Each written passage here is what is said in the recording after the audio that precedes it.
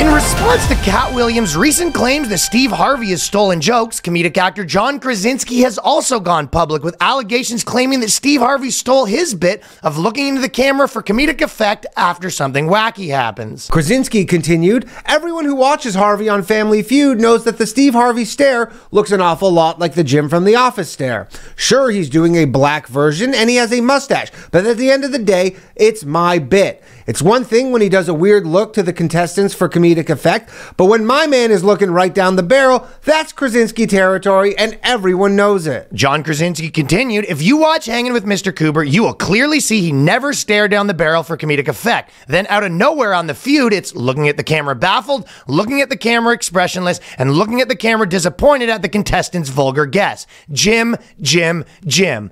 I've wrestled with this for years, and I appreciate how big of a fan of mine he is, but it's been a well-known secret in Hollywood for years, and we've all just been too afraid to say it." Actress Jenna Fisher corroborated the story, stating that she remembers Steve Harvey just kept showing up to the Office set and stressing what an enormous fan he and the entire black community was of John Krasinski's work, and states at one point he cornered me, asking if I thought John would sell the bit to him. But when I explained to Steve that John would sell his firstborn before he parted ways with staring into the camera for comedic effect, he stormed out, huffing and puffing while yelling, "Tell John we can do this the easy way or the Harvey way. His choice."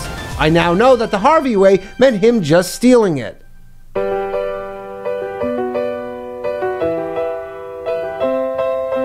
The boys! It's the BOYSCAST! The lads! It's the BOYSCAST! The dudes! Prepare yourself for BOYSCAST! The bros! It's the BOYSCAST! The homies! It's the BOYSCAST! The dudes! Experience the BOYSCAST! This is the BOYSCAST, the first podcast exclusively for the boys. For the boys! You already know what it is. You know what? Hit that subscribe button because... Smash it! Smash the... And you know what? Actually, though, because we have... And I understand because we have way more listeners than the ratio of what subscribe, which is fine because most people just watch stuff and they don't subscribe. But we're at 10,000 ways, so hit that subscribe button. Yeah, get that plaque for us. Just get us the plaque. Get another plaque, you know what I mean? Plaque on the wall. We are out here. And by the way, we've been on the top 200 charts the last little while in a bunch of different countries. Yep. And it goes in and out. But North Korea, one of the Estonia, one of the only comedy podcasts, and obviously there's a few others that have built it like that without without building it on guests. Yeah, true. So there's the patent. Yeah. And listen, there's some stuff that's been happening lately in New York. And I could make some jokes about these Jewish channels. Listen. You could make some jokes about how it resembles a rodent coming up from the sewers to get a slice of cheese. I'm not that guy to say those kind of things. We're not that guys. I could come out here and say, listen, the Jewish people have built tunnels, and then there's these huge tunnel rackets, and when you get to the end of it, there's a big tomb, and that's where Jerome Powell keeps his gold bars. That's not the kind of thing that I say over here. No. I'm not mentioning the blood rituals that might happen. That's for you and your family. The soiled mattresses. That's not the kind of thing that I would do. I could say... I could, if anything, I could give some people some inside info. But then on the way to this podcast, I realized that Danny, coming from Brooklyn, goes through his unique sewer system. Awfully dusty. Awfully dusty, coming out of the sewers. He accidentally left his miner's lamp on. With a bit of cheese on his face. Had the light. What? So I got to take it off from my overnight shift. Oh, you know what? Let's change these, by the way. Let's go. Let's go. We just had to change our light setup. Oh, Danny just turned it right off there. You just pressed the button there, pal. What's the button? Listen. Which button? Well, just speaking of lights, you just press it. Which one? One of them. Press it. Push. There you go, pal. Welcome to my dark lair. Those are things I could say. Danny just had a dusty cheese face. We're not that kind of podcast. Not that kind of podcast. I like Danny's video where he said they had the foreskin lair. If you're a conspiracy guy right now, oh, buddy, your brain's got to be exploding. Oh, it's so hard, man. Imagine, and, I'm a big, I like my conspiracies. I do a show about it, Low Value Mail. This man, watching people go, because here's the thing, no explanation will be satisfactory. Even if they go, they were harvesting adrenochrome down there, they were killing Gentile babies, there will be so many people who go, yeah, but what else were they what else were they really getting up to down there? Okay, that's the story we're getting. Yeah, right? They go, yeah, that's just what we're getting spoon-fed by the fucking mainstream media. Is there anyone that was right about this and is just like their lids being blown that they were vindicated? Like, I'm not... that one guy. You didn't see the dude who's like this... No. You're saying there was a guy that was saying, I'm pretty sure I hear Yiddish under the he goes, I hear Yiddish and digging a month ago. He goes, am I crazy? I mean, that is straight up. There a little bit. If I was like that, if I started trying to go to sleep and I just heard, I would a little bit be like, yo, am I losing it? I'm losing it. Dude, imagine I'm on too dark of a web right now. For sure. And this guy's on Twitter being like, the Epstein files are coming out tomorrow. There's going to be a big bombshell. And then he goes, what the? Am I hearing Yiddish? How does Yiddish sound? It's like German and Hebrew. It's like, yeah, but it sounds like. Can you imagine? You're on the internet being like this Epstein thing, the Jewish conspiracy, and then you're, what are you doing? You hear like.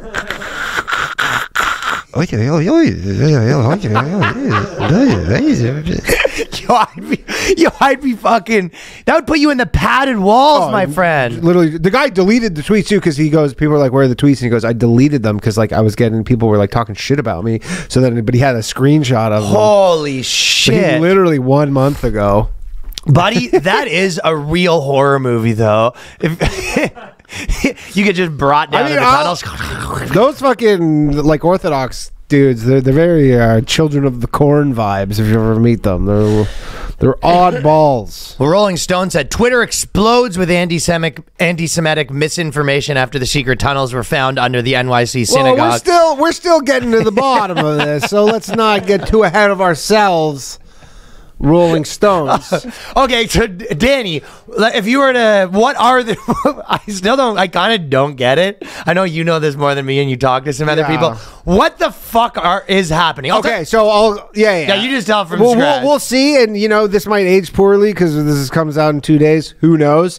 But this is the story that Joe, this guy Joe the lawyer, who's an Orthodox Jew. I messaged him yesterday. I go, "What's going on here?" He listens to the pod. He's the guy who had the Black Hebrew Israelites threw the pennies at him. Yes. Or whatever, and then he probably collected them. But he basically said that there were these like young kids at the Chabad thing, which is like one of the Orthodox Jewish, like their sects or whatever, in their main headquarters in Brooklyn. They wanted to like expand the synagogue, like literally have more space. So then they just started digging in the basements, which is like insane. But I seen another thing saying someone was like, there was like this one like rabbi who died. Hamas isn't the only people that can make tunnels. No, sir, Jews can do it too. But then apparently I saw another thing where there's like some rabbi who like some of them like idolize, who's dead. He's like this like rock star rabbi dude who like died because they like dude, if you go to these other houses, they have photos of this rabbi. He's the man. He's like the man. Yeah. Was this guy smashing all the Jewish chicks? I probably not actually. It's not, pulling on their fake hair. Usually doesn't get their fucking wigs. Yeah. But anyways, apparently he wanted to expand the synagogue too. So I think some people are like they're following in like his like directives. This is an ode to him to be like, we're trying to make the thing bigger or whatever. So anyways, they were digging and then they got caught by like the people who like run it, because these are like between 16 and like mid 20s, like teens, whatever. And then they were like, you have to stop this. They're like, and then they brought in engineer, because they're like, you're gonna literally ruin our building. Like, you can't just dig. These aren't basements. Like you're gonna collapse the building, and you're like maybe kill somebody. I don't know. Anyways, so they brought in these structural engineers to like assess the damage, told them to stop. Then they kept doing it. At which point, then they called the police. Like, the people are like, the reason the police were there was because they called the police. Well, the Jewish community has been saying, oh, it's these extremists that did this. Well, they're all extremists. Like, the Chabad is like, to normal Jews, you're like, they're all extremists, okay, right? But anyways, they were like, yeah, it was like these kids who were essentially like, they wouldn't listen to us. They kept digging. So then they called the police on them. But then what he says, Joe, is like, a lot of them are in America illegally. They're not Americans, which is, if you see that one clip of the New York City cop, and he goes, "We don't do this in America." He goes, "Where are you from?" And I think the one guy said Israel, but he's like, you think it might be Israel? Well, no. Actually, I thought they were all Israeli, but actually, he says they're actually not. Where is he saying they're from? He says they're from all over. He goes, they're from like some will be from like South America, Eastern Europe, like they're from all over. But they come in, and are they living there? Yeah, he goes. Some of them are squatting in the tunnels. That's why, like, and again, people are probably like, yeah, they're like, that mattress is not from a squatter. That mattress is from like a fucking blood ritual or whatever. But like, because there's like the dirty mattress with either a blood or a feces stain. I'm personally going to lean towards feces. Knowing them, I'm going to go, that's a shit stain. But people will be like, yeah, you're just covering for them. You are, though. I mean, whatever. Dude, if this turns out... Before the podcast starts, Dan, he goes, do you mind if I take the lead on this one real quick? I made Ryan send me all the questions in advance, 24 hours in advance, just so I could vet them. Now, Danny, some people are saying... That was on our list of agreed upon questions, Ryan. But anyways, he said they were like living there. Danny's reading off his hand right now. He said that they were living there. Do you have an earpiece in? Yeah. Yeah. From right to left. Yeah, I'm going right to left.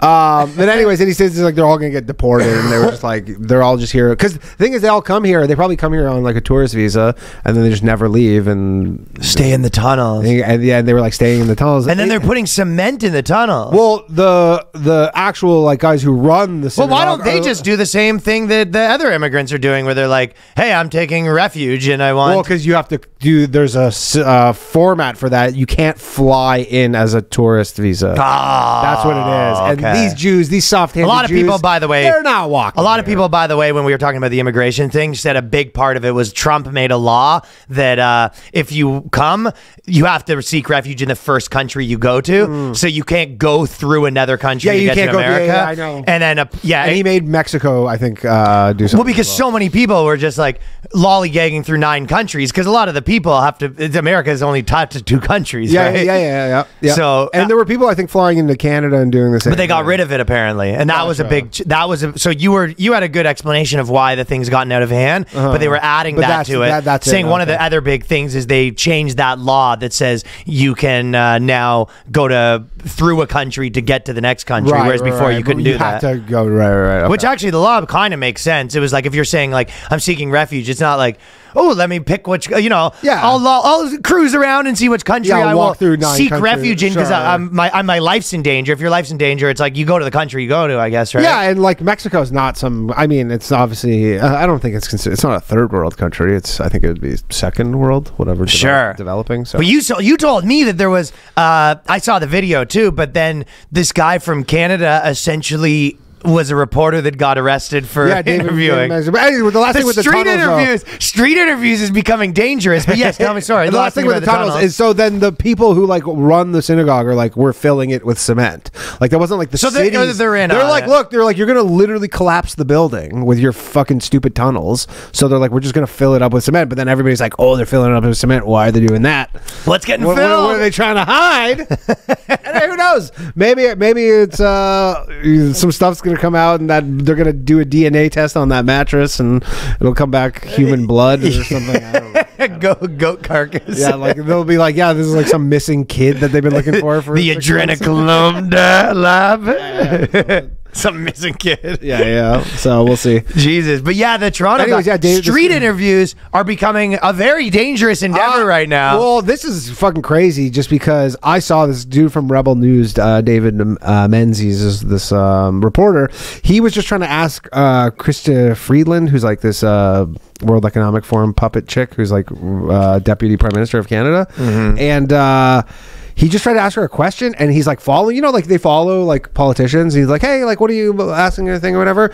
And then this police officer, like there's like a pole and they like walk around this pole, and then a police officer like kind of like just like kind of sticks his like just kind of gives him like a little shoulder check, like sticks his arm out, and then the police officer's like, "You're under arrest for assaulting a police officer," and he's like, "What?" Yeah. He's like, "I'm literally just trying to ask like this politician a question," and they're like, "No, you're under arrest." And you can tell the other cop was like, "Fuck, like this is probably not," because the guy's like goes on this insane power trip, and he's like, "You're under arrest." Like, I'm the police. Like, you're under arrest for assault, which is like pretty serious, assaulting a police officer. And it's like he moved into. You can see it's on video. He bumped into him, and then it was like, "You're under arrest," and all he's doing is just trying to ask like a politician questions. You're like, hey, and as an advocate for the street interview community, that should be something we're allowed to do. Yeah, it was fucking crazy. Like, I just watched it. I was like, I can't believe this, because generally these are the kind of things that happen in like not advanced countries, but I guess Canada's taking a little step back. So one other thing that Danny also is the voice on today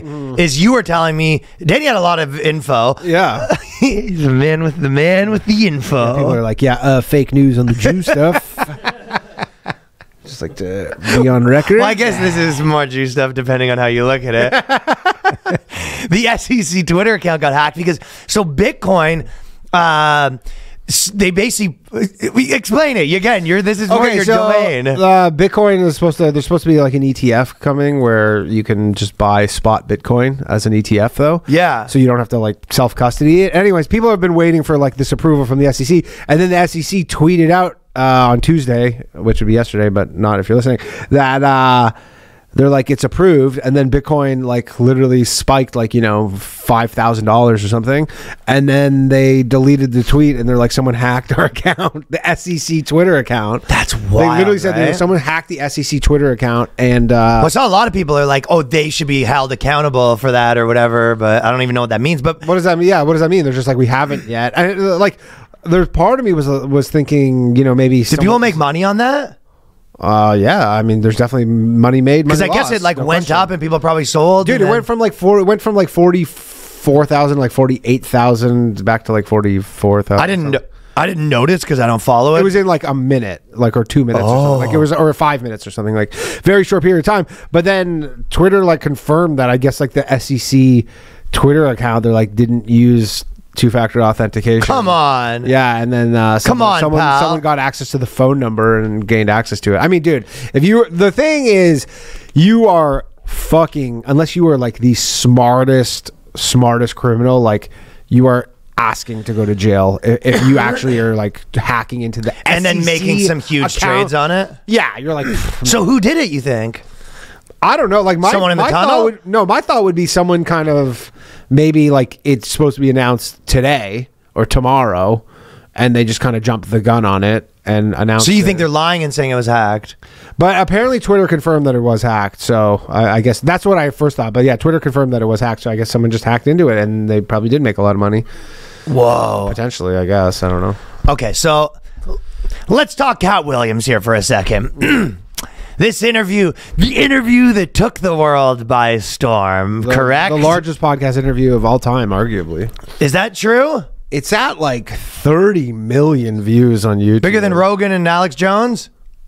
Well, you don't get the numbers, I guess. So I guess that's the problem. Is this is the only one where there's like just legit numbers released, but 40 million views currently. Just on YouTube. Just on YouTube for a almost 3-hour podcast. Yeah. So that's insane. Pretty crazy. And Katt Williams does rule. I've always really liked, Paul says his favorite comedian. I've always really liked him. But, I like him, yeah. But so everyone got sprayed. Kevin Hart, Cedric the Entertainer, Ludacris, Chris Tucker, Steve Harvey. Faison Love. Yeah, and there was a lot of, obviously, we could do the BOYSCAST factor cap with one of them. But I just want to say for me, I kind of related to what he was saying about the black community because when I did my Mark's Work Warehouse commercial, they made me suck him off. While you were wearing a dress? Buddy, I said, well, some people might know I was the spokesperson for Mark's Work Warehouse for a short period of time. And I remember I got in there and they were like, obviously it's just going to be a short commercial shoot and we're all going to suck you off. And I go, excuse me? They go, it's really not a big deal. Just whip it out, and we're all gonna take a little suckle there. A little suckle. They go, do you not want to be a Mark's Worst Warehouse Spark? Like, Don't make us get. And also, Mark wants a taste. Yeah, Mark wants a taste. Mark always gets a taste. That was the best part because Katt Williams was like he said Harvey Weinstein wanted to suck him off. Yeah, I wanted to suck him off because Harvey Weinstein. Well, so I will say, I don't know what the point of that is. Before the dust settled on this, you were like, "This is a lot of salacious shit." But then a lot of people started kind of coming out being like, "Yeah, he's lying a lot." Look, obviously he's lying a bunch. But it was really fun. But it's kind of like before anybody. He's like JJ. There's like a kernel of truth behind a lot of the stuff he says. You know what I mean? But he said one of the main things he goes with the pimp thing with the Another Friday. Well, he obviously said he read 3,000 books when he was 7. Yeah, he goes. I was doing the math on that. I go. He said he read 10 books a day. He read 10 books a day for a year. Sure. He was homeless when he was like 13, which might be true. I don't know. And he's like, he basically emancipated himself or something, left his family, and then it was like stealing fucking car radios. He's like, I was making $2,000 a day stealing car radios. There's a lot of embellishments, but like the one thing with like the Another Friday and then Ice Cube's like, yeah, that didn't happen. Yeah, a lot of people are kind of saying that's not exactly the way it happened. And there was a few things where he would be like, I rewrote that whole script, and you're just like, he probably did kind of, give some pointers and notes and stuff like that. And it just kind of, you know what I mean? It gets a little... But he did out, a lot of people, comics have been outed as like pretty blatant fucking thieves from... That's true. Like the... Steve Harvey, I think it was, Steve Cedric. Back in the day, you used to be able to get away with it a different bit way. From Designing Women. The TV show Designing Women had like someone did a side by side and literally there are some things though, and I think that other people have said a version of this, but there's sometimes when they go, oh, this bit was stolen from this bit, and you kind of look at it and you're just like, I've heard 1,000 people do that bit. You know what I mean? I didn't see that one. I'm just saying there are some things where you're just like, I think Nate Bargatze said this on a podcast too, but it was kind of true. He's like, we all know in our normal life, someone will be like, oh, that guy took the bit from him, and he said some version of like, I mean, y'all should be both embarrassed to be doing that. You know what I mean? Like, it's a thing where we go, how many people do you know that is like, oh, I have that. I'm on every dating app, Tinder, Hinge, Airbnb, Uber, like whatever. There's just like so many bits where you're just like, it's almost like this one was public domain. And sometimes you've done bits where you're just like, yeah, this is not great. I'm sure that. So I'm not saying everything I've ever done is amazing. Where you're just like, if someone's like, oh, I've done that before. Like a lot of times they'll be like, oh, this bit was this guy's, and you're just like, yeah, and 40 other people. Exactly, for sure. This one, unless this is like a public domain black thing, I can't see it though, because maybe you wouldn't know if it's a public domain black thing. Oh, yeah, I wouldn't know. But like the bit from Designing Women was like the black. Remember that show Designing Women? There's the gay black guy. It's like a show from the 80s. And then the black guy's like, yeah, I was talking to this guy. His name, he's goes, you can call me Bomanicious. And then I was like, what? Your name's Bomanicious? What a weird name. And he goes, no, call me by my initials.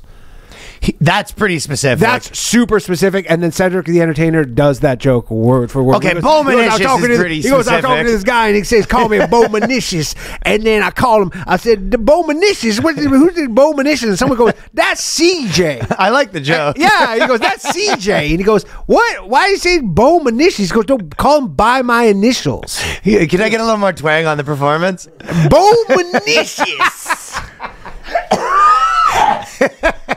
Too much twang. Got me. The twang nearly killed me. What happened? He had a heart attack. The twang nearly killed me. He had a heart attack doing a black accent. Bomanicious. Got something stuck in my throat. I'd love if you had to fucking go to the hospital of a black accent injury. Come out here on a stretcher. Okay, everybody. I'm motherfucking okay over here. Dude, there is nothing funnier to me. And obviously, this has been going on since I started comedy and longer than that, probably. But I've always seen it. Like, it just always... It kind of one of those things that makes me laugh in my core, that every black comedian has a core belief that the gay mafia wants to put them in a dress. Of course, yeah. And it is so funny as a white dude, too, because, like, obviously... we've all worn dresses just as much. Like you go, Yeah. If you look at every big white comedian, they all did it too. Y'all do it too. Yeah, of course. They just think it's like maybe they're like not paying attention enough. No, it's a masculine. It's like a more masculine comedic culture, right? Yeah, but maybe they're not paying attention enough to what's going on in like the world of white stuff, and they like just legit don't know. They're like, wait, you want to? And they're like, no, we're all wearing dresses. We're all wearing. Well, obviously, it is true though. If you're a white writer and you're like, oh, Terry Crews is going to be on your set, and you can like you're writing him in a movie, you're like, pretty funny if he wears a dress. I mean, Hulk Hogan wore a tutu in the fucking... And you know what? There's a part of it there. It's like, if you're like a big, tough black guy, like it's even funnier, right? Big, tough black guy or just massive, jacked, roided out dude in a tutu. Well, it's the opposite of what expected, Comedy. yes. I mean, obviously, we're backtracking the official BOYSCAST stances. There's nothing funny about a man wearing a dress. It's actually pretty normal. I'm a big Kids in the Hall fan, so... No, I'm just saying now. Actually, pretty reasonable for a man wearing a dress. I can't wait for like the fucking nowadays trans community to drag Katt Williams. I mean, there is a truth to the idea that they're trying to make everything more feminine, obviously. Yeah, for sure. And they're obviously like, you know, they want to get the gay shit out there. But I think a lot of the dress stuff is like, it is funny. Yeah. To me, it's fun. I find it funny. Like, even dressing up like Halloween as a girl is funny. For sure. And like the less... Am I part of the gay conspiracy now? I think so, yeah. Maybe I'm the like pusher. You might be the pusher. But also, I'm the gay agenda. The more homophobic and less you're into it as a comedian, the funnier it is. Yeah, you're like, there's like, it's like an actual correlation. Yeah, because like, if you're not liking it makes it funnier. Like if they go Katt Williams put on the dress, you go, I would love to put on the dress. You go 10% less funny. Just with that enthusiasm, this is now instantly less funny because you're enthusiastic about it.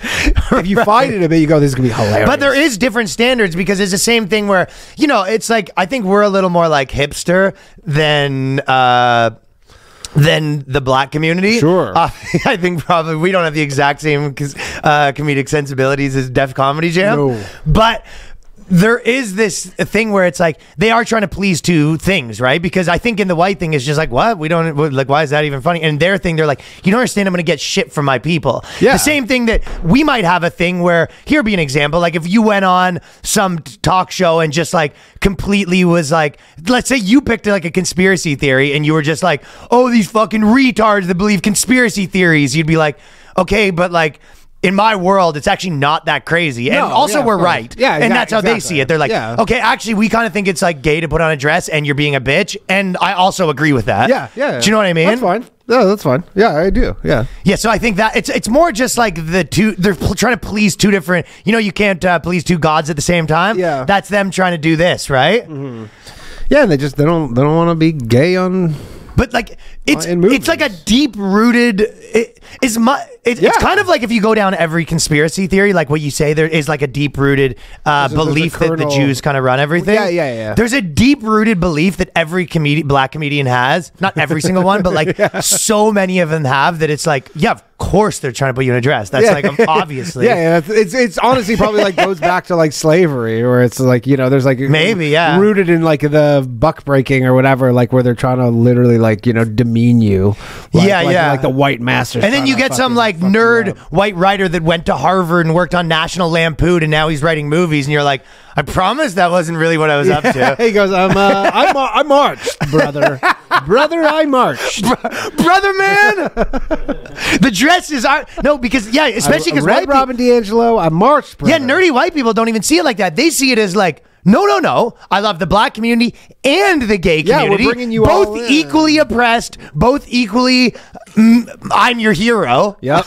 I'm standing up for both of you. No. You don't understand. To make it even, I'm putting the gay guys in blackface. Yeah. So what it comes down to at the end of the day is there's a Jewish gay agenda. Yeah. That's it. That's all it is. I think that's what's going on. Because there were a lot of people, if you look in the comments, you go, it's the Jews that are trying to put you in the dress. They literally go, who's putting them in the dress? Who exactly? Who's putting everybody in dresses, though? Hell yeah. You're right, though, because that is good. Yeah, dude, there's nothing I love more than the fucking OG black. Dude, if you watch...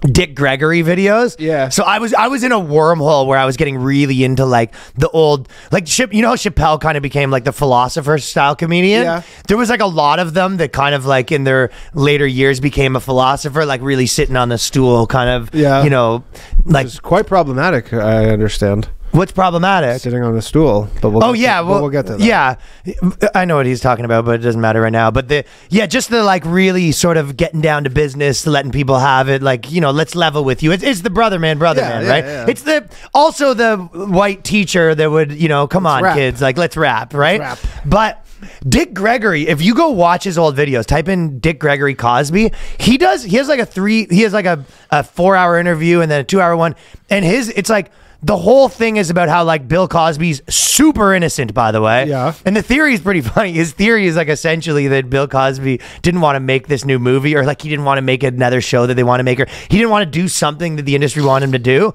So that's how they like got all the girls to accuse him of that. Okay.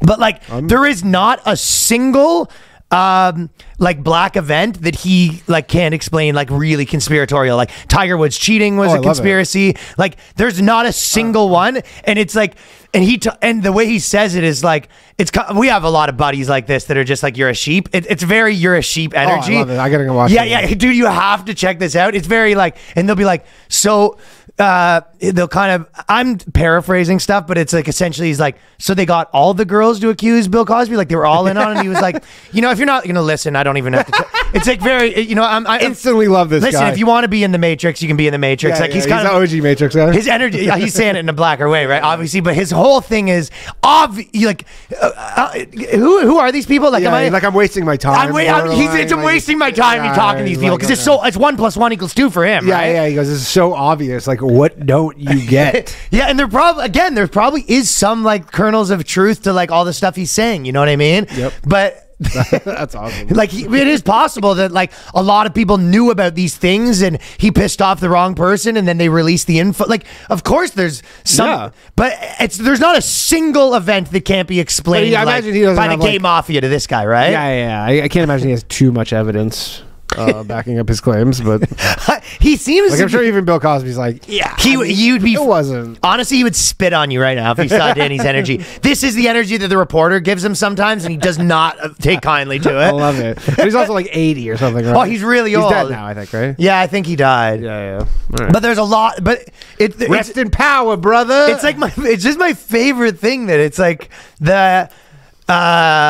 it really is like a deep-rooted belief that, that's the goal, is to get you an address, right? Yeah. And I guess the theory behind it, and there's probably some truth to this, where essentially what they're saying is they know that if they put you in a dress, they know that they can control you. Whereas if you're going to fight the dress, what else are you going to fight? Right. You know what I mean? The idea is like, well, we need to put him through this little purity test, right? So they go, hey, I mean, the same thing happens with politics. It's like, you know, are you going to march for this thing? Are you going to say this? It's like, this guy doesn't have the right opinions. Like, we can't control this motherfucker. Whereas if you're out there and you go, oh, I'll put the dress on, whatever you need, you go, we're going to be, right. This guy's controllable. You think Dick Gregory ever went like on a trip to Africa to like revisit his blackness or whatever, and then he gets off the plane and everybody's wearing a dress and he's just like, goddamn shameful.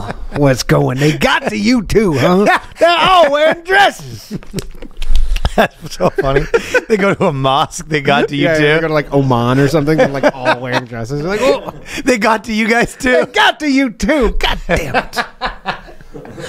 So that's just always my favorite thing. So I love it when it kind of pops up because it's just like such a funny conspiracy and it's so specific. You know what I mean? And also it was like because Chappelle talks about it a lot too, right? And he was like, you know, I was just in my trailer smoking weed or whatever, and they're like, they're like, hey, we want to put you in a dress for this script, and it was like. The funny part to me was even too, he was like, I'm sitting in my trailer like smoking weed all day. And it was just like, I mean, I could see if you were sitting in your trailer smoking weed all day and then, you know, they have this new scene and then the person comes in, they're like, we wrote a scene, and you're like kind of like a little paranoid, and they're just like, yeah, we want you put in a dress, and they're all just like these white guys just sort of skulking over you, and you kind of like, the fuck is this? Yeah. Like I could see that easily being like, what are you fucking honkies up to?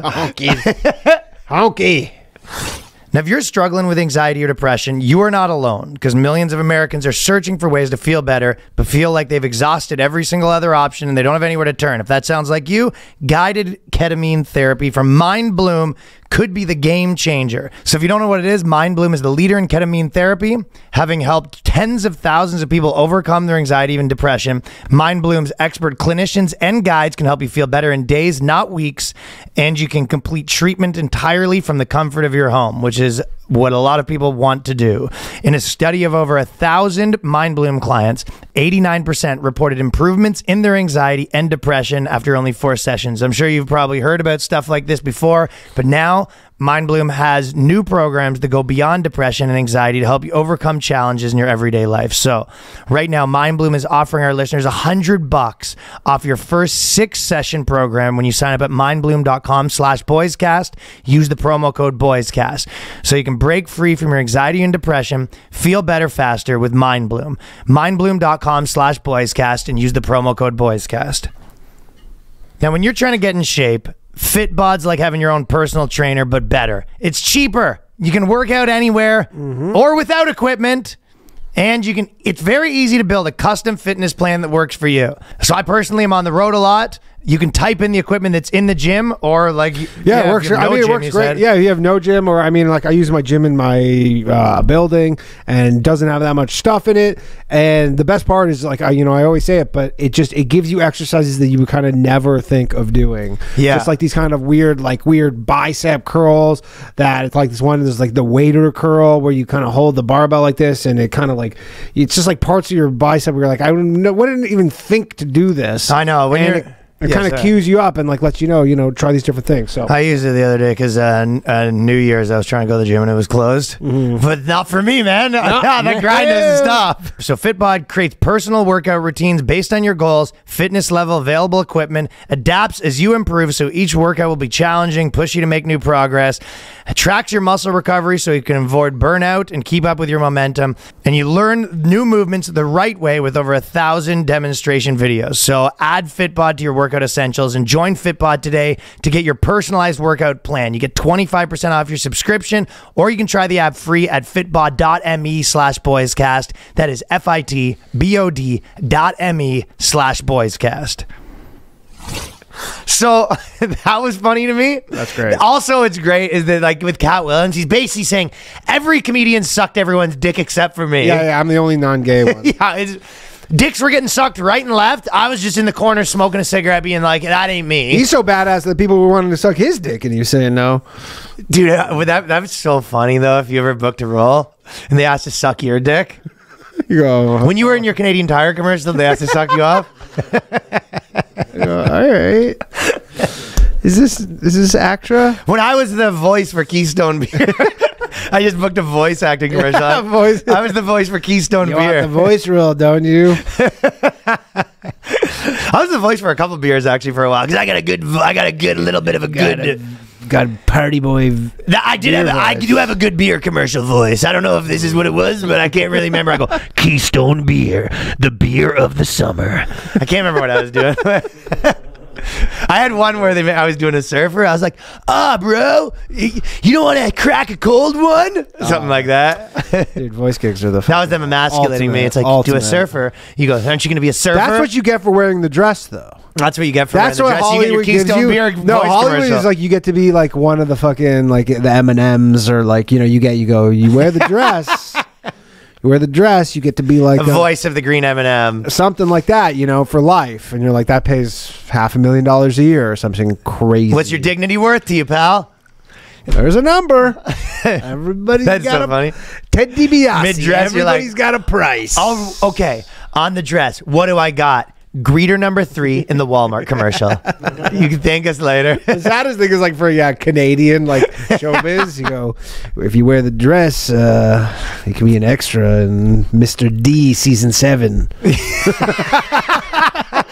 The truth is, they want everyone in a dress. They definitely do that. There is a benefit to being in a dress, and there is the. If anything, you got to get out in front of it. You got to put yourself in the dress before they. I'm the dressman. Yeah, you go. I wear a dress. I just wear a dress. Just show up to the thing. You go. This is how cooperative I am. Yeah, but also then you can never be like they put me in the dress. You go, no, I put me in a dress. That's a good point. Right? Yeah. No fucking casting director put me in a goddamn dress. No one put me in. I wore the dress. So I thought one interesting thing is Richie Redding posted this video, but we have a buddy, Richie Redding, who's like super funny comedian, toured with Katt Williams like crazy. And he's like a white dude that isn't particularly urban. And no, not at all. And confirmed like exactly where Katt Williams. Yeah, so he basically said, he goes, dude, I toured with Katt Williams, and he basically randomly, he was like friends with promoters. I think it was in like Philly. It was Philly? Yeah, I thought it was Atlanta. I think the show, maybe, I don't know. I thought he was like, whatever. He did some show in Philly where like he basically had to open up for like some like Wu-Tang or something crazy. Somehow he got in some weird bill. Yeah, like he told the story to us before, but essentially like some comic he did a favor for, and like. But he murdered and he became Katt Williams' opener. Yeah, for like 160 shows. And he said the same thing. He goes, I had like a really good set. And then I was like, oh, Katt Williams didn't see it. And then basically Katt Williams just comes into the dressing room and hands him an envelope, and it was 10 grand. Yeah, like something like crazy amount of money, like way more than this is when he probably made 25 grand a year tops, you know? Yeah, or whatever. And then he's just like, you'll be on the road with me. He's like, you got my word. And then he's just like that. He's like, I was 160. So it sounds like he does do badass stuff all the time. Yeah, he does. Yeah.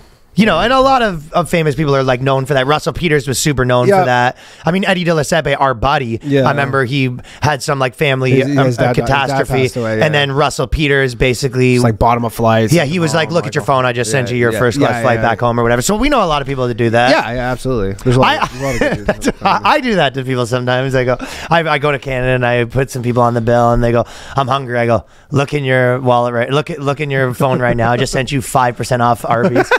That's a 2-for-1 at Harvey's. I just sent you a coupon.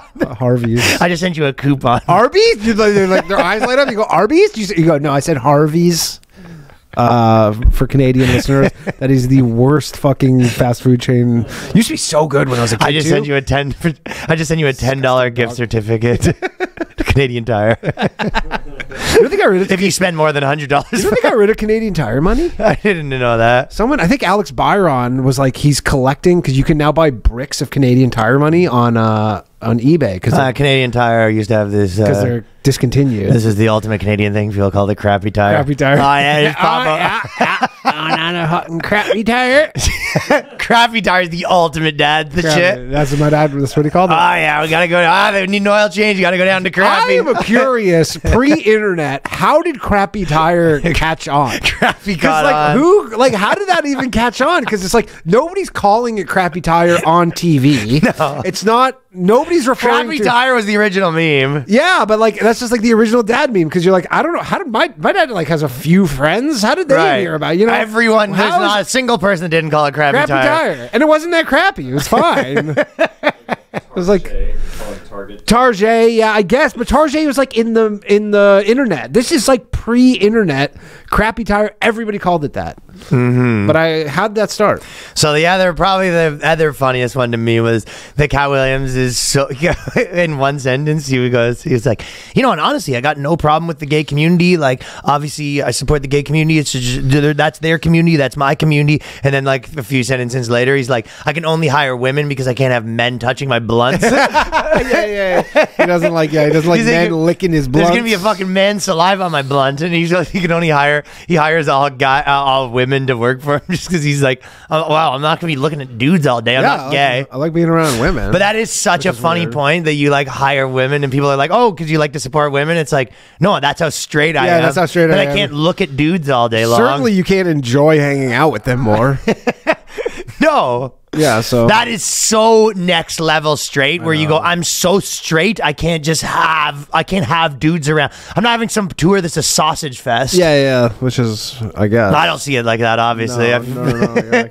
But when you hang with your friends, you're like, this is gay? Yeah, this is gay. This is so gay.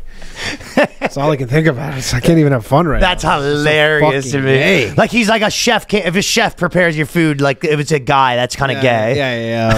Especially if he goes like this, and you go, Yeah. I want a chick to do that. Yo, this ain't. I don't know what you think. This his chef comes out. He goes, "Here's your meal." He goes, "Pause." Pause. Pause. Yo, this is kind of sus. I don't know if you've been touching. Let me tell you, you put your fucking man hands all over my steak. Yeah. Ludacris came back with a rap against Katt Williams. It's Yeah, he pretty did. crappy. Yeah. I feel like Ludacris took one of the It biggest is L's on this crazy thing. because every person that he talked shit about responded in some capacity, and a lot of them like That's the biggest thing in the world. A lot of them didn't do a great job, but you'd think. To a degree, you probably. sometimes. Kevin Hart probably did the okay job. I thought Kevin Hart was one of the worst ones. With No, he with went the on- ESPN thing. You thought it seemed bitter? Yeah. Okay, No, who do you think? the most bitter by far is Faison Love. I don't know if you know Faison. No, tell me this one. I kind of don't know what he did. Faison Love. Faison Love. So he talked a lot. Katt Williams is like, Faison. He's like, I got 19 specials. Faison, when's your special coming out? You don't have one special. I heard the thing he Faison said Love was about like in him. a bunch of Sandler movies. Yeah, I actually don't really know who Faison Love is, but I heard him talking He about was him a lot. in. He's like this super fat dude who was in he was in a bunch of TV show. This guy, he was in a bunch of TV shows. He was in The Next Friday. Oh, I know him, yeah. Yeah, you know him. He was in Elf. Like he's in a million movies. That Right? guy wore the dress, probably. Evil. He wore a couple dresses. It's okay. Anyways, he's talking tons of shit, and then there's like a video. Faison Love is like, you can tell is like another guy, wrong side of his career, probably does stand up. I'm sure he's a good stand up, and like probably actually sells tickets because people just know him from a million movies. But there's a video of him being like, someone is like, he's like in a hotel room. It's like, it looks like just this dingy like recording on an iPhone, and someone's like, who's your most like overrated and he's like kind of drunk, and he's like, who's your most like overrated comedians? And he's like, most overrated comedians, I have to say definitely Katt Williams. This is yesterday? No, I don't know when this clip This is after from. the Katt Williams thing or before? No, but there's another thing where he comes out to like explain it, but this is before, but you could tell they hate each other. Okay. Or whatever, because this is like, you watch this, you go, this is so bitter of him, because literally they go, who is the most overrated comedian in the world? And he goes, I don't know. Katt Williams is the most, and he goes on this whole thing about, and like doesn't even like make sense, like why he's Gotcha. overrated. So did anyone respond good, do you think? I think like Ice Cube was reasonable. Well, he wasn't trashed, though. He wasn't. Yeah, I guess he wasn't trashed. I'm trying to think. I don't know if I saw all of them. I thought the Kevin Hart thing, just the way Steve they were, Harvey fake hair is incredible, that he was wearing a fake flat top. Oh, I didn't know that. Yeah, so basically it's coming out, and he said fake hair. Steve Harvey's hair was fake. That makes sense, actually. It's so funny wearing this fake flat top. Because he's so Very bald, right? How did he have the full head of hair? Yeah, that's a good point. Fake flat top is My incredible. world just got rocked on that. But no, I don't know. The Kevin Hart one, I thought he was like on the ESPN. He's like, oh, you know, he also, I guess they're calling him liars, but like, oh, he owned the Knicks and all this stuff. Seemed a little bitter. It seemed like, it just wasn't that funny. I don't know. Yeah, I mean, I don't know. His didn't seem that crazy to me because it just at least. I actually thought Kevin Hart at Ludacris's least is wasn't- like, I'm not afraid of him or whatever. I thought Ludacris's wasn't like the worst one. Kevin Hart didn't strike me as a pussy though, at least It's just anyway. weird to see him rap again. Yeah, I it was guess he just does bizarre. rap. Yeah. Yeah, but he raps in a. Do you know what I saw? So Tiffany Haddish did a thing, and it was interesting because a lot of people don't like a lot of times know the like interworkings of comedy. So you can kind of like say things that are sort of true, but not actually true. Yeah. Like Tiffany Haddish goes, yeah, it's true. They didn't let me. She goes, saying I never performed at the comedy store, right? And she goes, that's true. They didn't let me perform on the white nights, but I was performed on the black nights. She goes, they wouldn't let me on those white nights, but I performed all the black nights. And she was kind of like, which seems true, but it's like. Well, no, what happened was the club has people that are past there that work at the club, which is what you're calling the white nights. Yeah. And then when one of your friend booked a show there, they produced booked show. you. But they like, she's saying it like it's the same people. You know what I mean? Yeah. She's saying it's like the booker at the comedy store was like, you can do the black nights, not the white nights. She's like, no, you just didn't work for the comedy Yeah, you store. went past the But if comedy store. someone... A third party put on a show that happened to be friends with you, they would book you. You know, Right, yeah, that's yeah, why a lot of comedy clubs say you're not allowed to film unless you work there because people will be like post a video of them performing at this comedy club and then post it there, and then people will be like, "Oh, I didn't know you worked there." And you're like, yeah. And they take these things very seriously. Like if you're past there, you're allowed to work there. Like I'm sure people have seen some docs about this story. It's like getting passed at a club is like a big deal. It's Yeah. like getting signed to a team, right? Kind of, yeah. So it's like, if you go play on the court, imagine like a group of white people rented out Madison Square Gardens to do like a pickup basketball game, and then you did that basketball game. You wouldn't say like, they wouldn't let me play on the main black thing, but whenever the white people were playing, they let me play there. It's like, well, no, that just was a different thing altogether. So I thought that was like, it's like you're lying, but you're lying, but it's technically true. You know what I mean? And then there was this one thing where, I can't remember. She's making it seem like it was like a racist thing. A bunch of things came out too that were not true, because they said that like Cedric never did that Comedy Store show or whatever, because there was like, I guess, some documentary about like this guy who ran this crazy black show at the Comedy Store for like, there was like some legendary show that like became like some huge like weekly show or whatever, and like, Cedric never did it. And then there was like 10 clips of him doing the show, even though Katt Williams said he never did it. And so I don't know. There's a bunch of cap, a bunch of fact. I mean, he says he smokes 20 blunts a day. Probably his memory Natish probably does, though. A little foggy. Yeah, that's true. Yeah. But he's also an extreme, like a wild dude, right? Like we know dudes like that. They can just talk forever, and it's like just like, obviously when you just talk forever, like some bullshit comes out. You know what I mean? But he's super entertaining and hilarious. But the last thing I'll end with is they go, a black man in a dress, no laughing matter. That's the NPR article. It's funny because NPR, I'm not sure. Actually, I just found this when I was on my way here, because I was just like thinking about this stuff. So this came out in 2006, and NPR did a big thing on it, basically saying it was after the Chappelle thing, but I just thought it was funny. Dave Chappelle, NPR was basically taking the side of Chappelle. Being Is Chappelle the reason why he left Chappelle's show? Is it over specifically because they wanted to put him in a dress? No, the Chappelle story about in a dress was he was saying he was on some movie and they were coming and trying to make him wear a dress. Oh, gotcha. Chappelle's story about Chappelle's show, there's kind of different versions of it, like, but essentially the gist of him leaving Chappelle's show, the kind of the most central story that's always been told about is he sort of said he was getting the wrong laughs. Oh, okay. Yeah. He said people weren't laughing the right way, which is, I mean, I've always kind of disagree with him on this and that always. Maybe but he kind of says that he was doing like racial jokes about black people, and the show got so popular that people were like laughing at the stereotypes, not like with him. And it was, I sort of know what you. If you get too big, you're I agree with you. To control. Well, so yeah, that too. But my take is more like, that's what happens when you have anyone that makes, let's say you make a niche thing about, like, people have said, okay, we're making a niche thing making fun of trailer park people, right? Yeah. And then when it gets popular, it's like, well, now people are like laughing, making fun. It's impossible to have something, you're making fun of your little like subculture. And if it gets popular, inevitably that's what happens. And it's kind of like, well, yeah, that's now. The next thing you do is you have to like modify it. In my opinion, it's like, that is not a unique problem to him. That's like, anyone gets super famous. Any critical mass, you're like, yeah, you're going to have people who take it the wrong way or whatever. Well, imagine you're a guy that makes fun of his wife a lot in comedy clubs, right? And then you get like really famous and everyone now knows who your wife is, and you're coming on like being like how much she's such a bitch, and everyone like knows who she is. It's now it like feels weird. Now you're too famous. The position's different. Like, so everything, once your level of the amount of people watching it change, like you got to sort of, you got to, because it's just a problem to solve, and it's a hard problem to solve, but it's not like a unique problem too personally, comedically. Okay, so Epstein's list, this thing coming out, I'm not on it. This coming out, you said you don't think it's as big of a deal as people said it was. I'm just saying there wasn't any new... No, your exact words were nothing to see here. Yeah, and there was no new names on it. There wasn't a single new name. There was just more... Well, you were sort of saying it wasn't even a list. It was a testimony. It wasn't a list. It was just court records of like testimony or whatever. And there was some new like facts that came out. You said to me specifically when I called you on the phone, you said, don't even look. It's not worth it. Don't even bother. Go watch sports. It's nothing on there. You said, quote unquote, nothing to see here.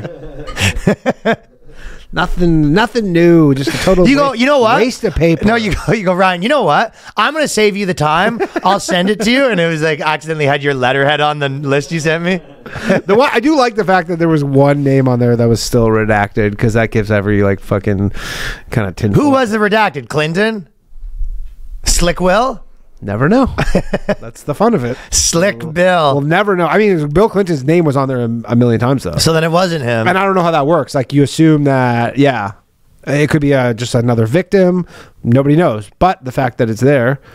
Well, the only because honestly, I was following it a lot, and I was watching all the things, and I watched everything's things, and maybe it's just like my things that interest me, but I didn't feel like there was that much. Yeah, like you said, there wasn't that much everybody new stuff. billed it as the list, and it just wasn't. It was not a list. It was just testimony from a civil trial. Well, the Alan Dershowitz, and I think this was an older interview, crazy, but there was a really funny Dershowitz interview because basically Alan Dershowitz, he's getting dragged. He's getting killed, right? But he did this CNN interview, right? And I think I can't remember exactly when it was. It might have been right after the list came out. It was after. No, yeah, okay. Because it came out that he was having but he was his lawyer, so it's not that people on the plane. But it's not that crazy that he'd be on the plane because he's his lawyer, right? I guess. Yeah, he was, and that's what he said. But he's like, and I was on the list and asked for the lawyers, and then you ask me, actually, I don't know the exact words, but ask me, but you've been on this list a lot of times. Like, did you have you done any of that stuff? Yeah, yeah. Ask me the question. Did you do any of the stuff on the list? You know what's really bad is what Palestine is doing to Israel, and the hostages have still not been returned. These are people. And what Hamas is doing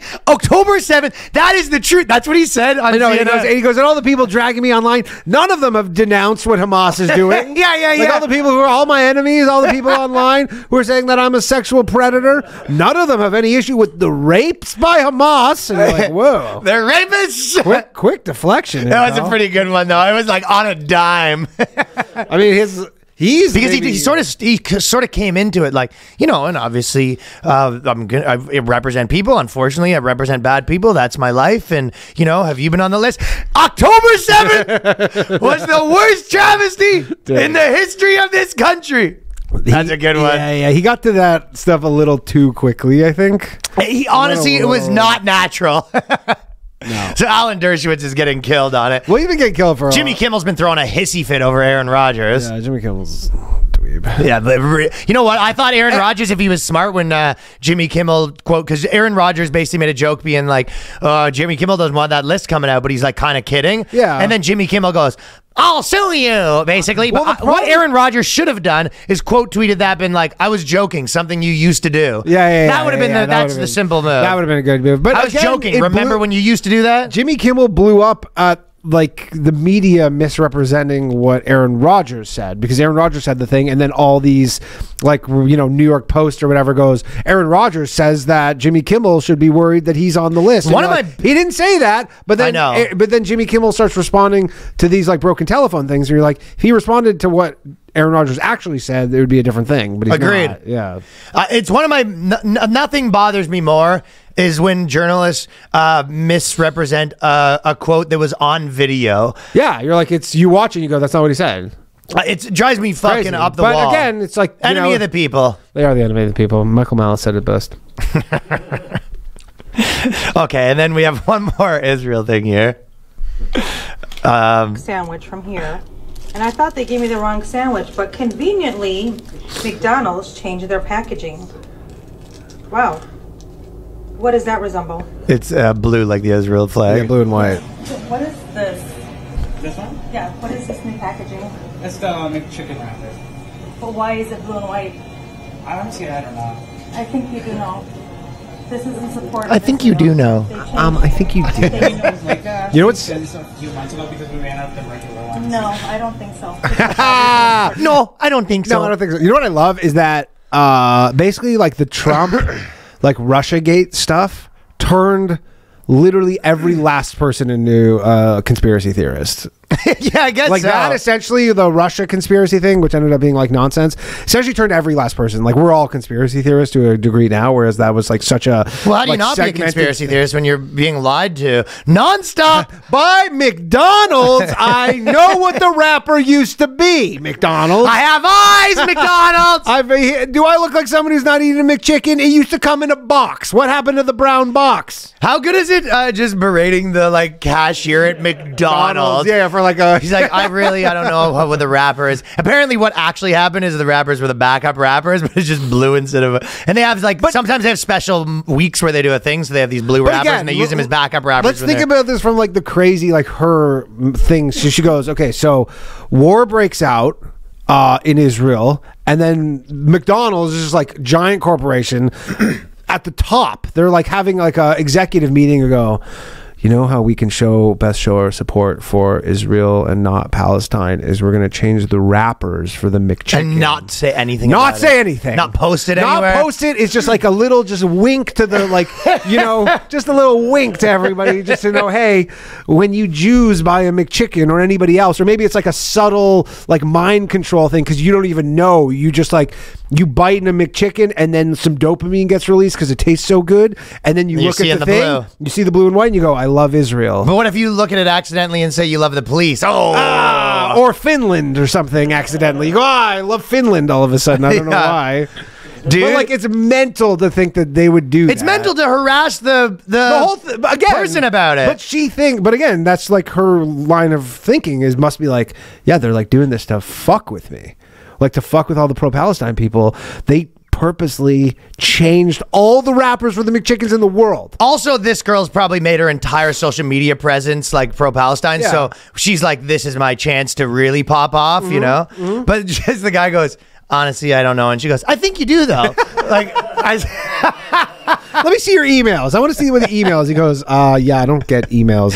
that guy was getting... I'm 14. That dude was getting scolded like he just got booked for cheating. Like, you know what I mean? Yeah. He's like, I'm a child. What the fuck is this? But like, she believed it. Like she's probably, this is the, when you have a hammer, everything's a nail kind of thing. She's, anywhere she's going, she's like, she gets cash, she goes to like buy something, they give her like a penny change. She goes, penny? Do I look like a Judy? What are you trying to say? Is this some sort of cryptic coded language here? What is this penny? Yeah, she goes, hey, I just noticed you just handed me some money.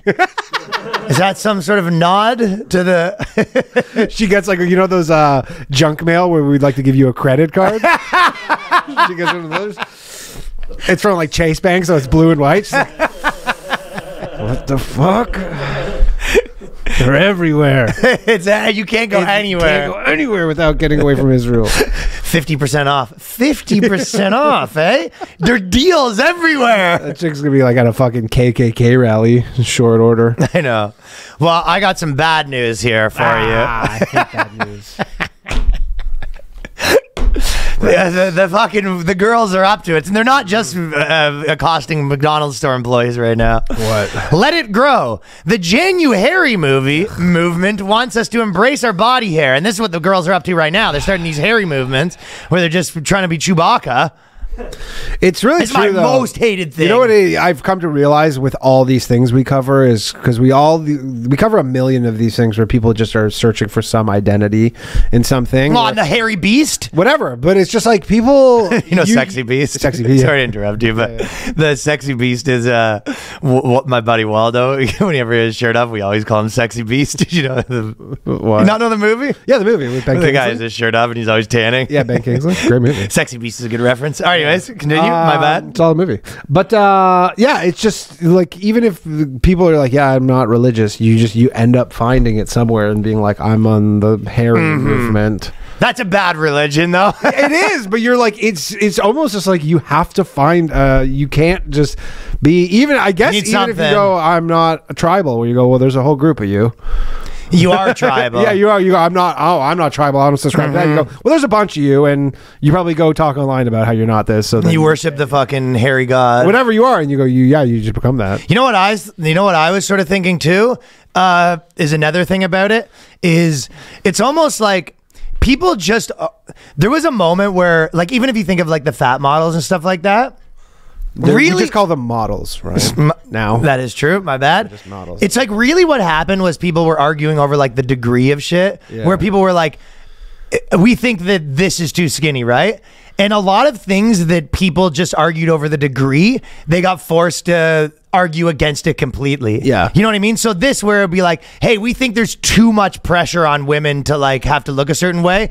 They had to take that to like, we don't think they should do it at all. Yeah, there should be no pressure. It's like kind of being like, which makes sense. It's like saying it's like guys saying like, we think there's too much pressure for guys to have to like make money to get dates, so we're all not gonna have a job and be proud of it. Yeah. Yeah, It's like you have to go. It's like they go binary on something that they really just thought that agrees. So, but their brains are fucking everybody smaller, starts, right? Yeah, So, everybody starts. I'm on that team, but everybody starts trying to find the line for things. You go, everybody's like, we're trying to explore where the line is, right? Of like, and then we're like, let's just get rid of the line. but they can't understand that they call everything a spectrum, but they actually don't understand spectrums. No, because there is like spectrums, but they think it forces them to like look at something like a binary when it actually was a spectrum for people that talk about spectrum so much. Yeah, I know. So it's like, yes, I guess you could say like, hey, it's too much. Like, if a girl fucking doesn't shave for one day, it's like a big problem, and that's I'm feeling like that. I'm getting too much, like a little stubble on my fucking legs one day, and I'm getting fucking looks from everywhere. Yeah. Which means like every girl should be a hairy, disgusting beast. It's like, you know what I mean? They need the fucking Milton jump to conclusions mats what they need. Good reference, yeah. Luckily, there is such a thing as an invisible hand, and it'll take care of all of They need an invisible fucking razor is what they need. Well, I'll tell you what. This is the one hill that I'm always willing to die on because it's my least favorite thing is when the girls go with the armpit hair. Yeah. Even on like a hot chick, I agree. It's not for me, man. Nope. And listen, Danny, more for you. Not for me either.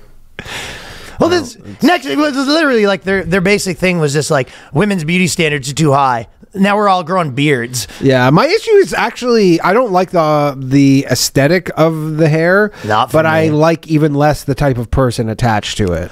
Great point. Yeah, Yep. you go because it's yes. a signal, right? And it is a signal. You know, this person sucks. That's such a good point. Sucks. This person, like, I hate everything about it because I go, I know not only do you have this hair, but you also suck. They have 40,000 followers on that JanuHairy movement. JanuHairy.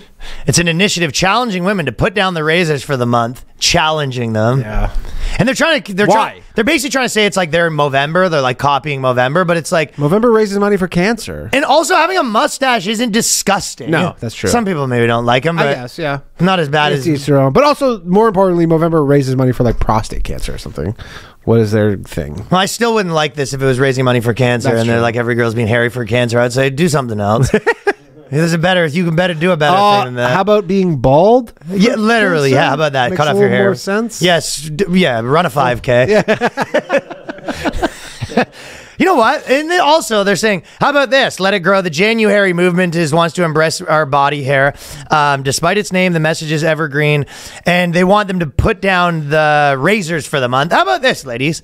How about for JanuHairy, instead of putting down the razor for the month, you put down the Arby's for the month, and we have 1 month where women who weigh $1.80 in America just fucking. How about you lose 10 pounds for the movement? Yeah, that's. I mean, you're gonna. Hey, listen, maybe I'm old-fashioned, but health used to mean something. Yeah, I mean, you're not gonna get a lot of people on board with. You're not gonna the lose weight month. And it's January too. Is January supposed to be kind of the lose weight month? It to is be the honest. lose weight month, I know, but no, they're trying to gain a little hair. Put down the razor for the month. Jesus Christ, unnecessary. I don't know. Whatever. Put down the fork. How about that? You gotta think of a good ring to it. How about you put down the CNN? Like, how about that, ladies? Put down down anything. Honestly. Yeah, but no, they're not going to do it. They're just going to just trigger. I think a lot of normal girls are done with this shit, though. They're not doing like it. any girls that got a little bit involved with this stuff for most girls I know in real life are pretty much off this bullshit. Nah, they're not doing any of this stuff. Well, they know it doesn't work. They're just like, they get a little pat on the back online, but everyone else in real life's like, yeah, I hate this. It's gross. Yeah, no, most of these chicks now are just like, yeah, we're voting for Trump this time. No, not for me. We're Despite its name, the message is evergreen. So they're saying, well, it's January, but also you should always be hairy. You should never shave. The campaign official's Instagram account, 40,000 followers, posts images of women celebrating their body hair year-round in a bid to normalize it. It's a literal gross-off. Normalize. Why do we need to normalize it, though? I hate the idea of normalizing shit. It's my least favorite thing is normalizing things. Well, because you start with fucking body hair, and next you're like, we need to normalize pedophilia, and you go, that's how it always goes. It does always go Where you there. always wind up. I'm just telling you. Every you want to time. start to fucking hop on the normalization train. Danny tried to normalize being 5 minutes late for this podcast, and the next thing you know, he's banging a kid in the tunnel. That's what happens. I got soot all over my goddamn face. Blood everywhere. Yeah, not from the ritual. Not from the... From the ritual, of course. Not from the pedophile. I'm not that big.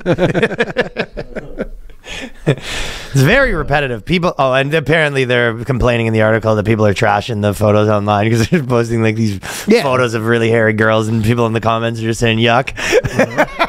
I am actually curious. We'll never know, but remember there was that there was like a Razor Ramon ads, not Razor Ramon, no ads in the subways that everybody was getting all in a huff about because it was like these. It was for like razors, but then there was also just like these gross hairy chicks. Yeah, I do remember. I'm curious because that got a lot of I guess like free press. But like negative press of people being like, "This is disgusting," all in like New York City subways. I am curious if that actually worked out for them though. Like if they sold less? If they go that was it a razor company or was it was a razor or it was like some sort of... I can't imagine it's a good strategy for a razor company to be like, everyone put down the razors. I know, but so they were trying something different. I'm curious if that was like, you know what, all net that actually did work. I mean, would that be good for your business if you were just no, like... I mean, I haven't seen no adrenochrome January. I haven't seen them anymore, so I would guess maybe not, but who knows. You haven't seen razors anymore? No, that specific, those like gross chick razor company. You're saying the gross chick... that was, I mean, they must have spent fucking $5 million on ads. They were everywhere, all over like those like giant posters in the New York City subways everywhere. Like they were on every car. Like it was not a cheap little campaign. So if you're gonna do JanuHairy, at the very least you have to do clean shave in February. You can't just go one way. Yeah, and then the boys go on vacation in January. Exactly, right? January becomes the boys' vacation. Yeah. Everybody knows that. And you go, listen, obviously I go like vacation on January. Celibate January or something, like no nut January. Keep your clothes on January. Yeah. Separate apartments January. Something like that. Maybe a little catchier than that. But separate beds January. Separate beds January. Might bleed into February and March and February. Now, it is not that easy to find high-quality meat and seafood you can trust, and that's why ButcherBox has solved this problem for you. Fellas, you get incredible deals on premium cuts from ButcherBox, and deals this good are hard to come by at the grocery store. We know what the normal grocery store looks like. You take the meat, you hold it to your ear, you start shaking it. It doesn't work. No. It's not... You poke it. Yeah, and you don't know. Sometimes it's good, sometimes it's bad. Sometimes you're just looking at the prices to try to guess which one's the good one and which one's the not. Yep. This right here, 100% grass-fed beef, free-range organic chicken, pork-raised, crate-free, and wild-caught seafood. So I've been going through all the different things. Probably less so the seafood is the one I've been ordering. I get a lot of the chicken and a lot of the pork and the steak. Yeah. For me specifically, I love the steaks. I like the I said it before. I like the lobster. Made some lobster rolls. No, you're more of the seafood guy. I've been more of the steak guy. Seafood, I eat it. Exactly. You see seafood, you eat seafood. Yep. But I told you, I got it from my dad for Christmas, and he's been on it ever since too. So delivered right to your doorstep, free shipping. Always curated to custom box plans, and it's an incredible value, variety of high quality meats, and an amazing value. The prices on this kind of quality of cuts, you're not going to just find at the grocery store. You're not going to find everywhere. So ButcherBox, give it a try. New members get 2 pounds of ground beef, 3 pounds of chicken breast, or 2 pounds of salmon for free in every order for a whole year. So they are not messing around. Plus, you get 20 bones, $20, 20 greenbacks off your first order. Sign up today at butcherbox.com/boyscast. Use the code BOYSCAST to choose your free order and get $20 off. You know, in this new year, the year of the boys, you know, you're not looking to waste time. You're looking to have those meals made quickly, and that's why you want to get started with Factor. Factor's ready-to-eat meal delivery takes the stress out of meal planning, sets you up for success for the New Year's. Skip the grocery stores, skip the prep work, the cooking fatigue. Instead, you get chef-crafted, dietitian-approved meals delivered right to your door with over 35 meals to choose from per week, including keto, calorie smart, vegan plus veggie, plus 55 weekly add-ons. You'll have a ton of nutritious and flavorful options to kickstart your resolutions. Me personally, I was on the Protein Plus, and then now I've been going back. I've been doing Protein Plus 1 week, and then I do one of the other ones the other week. I just like the variety, and I love the smoothies. Oh, come on. The smoothies are not to be messed around Smoothie with. Man. All of the extra stuff like that's really good too, yeah. But the meals are awesome. You just pop them in, super easy. So I probably do one a day, to be completely honest. Yeah. Yeah, and they have like... And they take 2 minutes. It's like, honestly, you just put it in the microwave 2 minutes, and it actually doesn't taste like a microwave meal. It actually tastes like No, it's great. a meal you cooked. Stress less over meal times in the new year. Factor's no prep, no mess. Meals free up time that otherwise might be spent doing all this other stuff. Not only does Factor offer fast, simple solutions when you're too busy to cook, they also help people like myself stay on top of your goals. With offerings like the Protein Plus and Keto, you can stay on track. Factor's got everything I need for a week of flavorful, nutritious eats. So head to factormeals.com/boyscast50. Use the code boyscast50 to get 50% off. That is code boyscast50 at factormeals.com/boyscast50. So the Lululemon thing, just because it was on this thing, it just always makes me laugh because so basically, I love this guy. he's hilarious, right? Yeah, he's funny. Because the CEO of Lululemon sold Lululemon for like a pretty good amount of money. He got pushed out though for similar comments. But he sold it. Oh, maybe I'm wrong. Did he not sell it and then he was still the CEO? Then he got pushed out, but he already sold it? Or maybe in that order. Yeah, I don't know if that was the order, possibly. Well, he's not. Okay, so he's not involved with Lululemon because he basically started as like a hot chick brand. Yeah. And then he's not involved, but he probably still made tons of money on it. Oh, he's... But I don't think he owns shares in it. I'm sure anymore. he owns some shares. Well, but I don't. But he keeps coming out, and every once in a while does a press tour, being like, the people that work there now are morons, and they're basically just like putting disgusting women on there, and no one wants to see that. Yeah, I mean, it's like a hilarious thing. It's like a real problem for Lululemon's publicity because they have the founder going around trashing them all the time. Yeah, and I mean, like it is. I think it's a pretty heavily female oriented company in terms of like their employees. Like I think a lot of. Yeah, so obviously they have to. The smart move is you got to like dog whistle to the positivity stuff a little bit. Yeah. You know what I mean? You give a little, like you said, a wink. You give a little wink to the positivity stuff, but like at the end of the day, you're not actually trying to sell Lululemon to. I mean, he's legitimately like, we should not have anything extra large.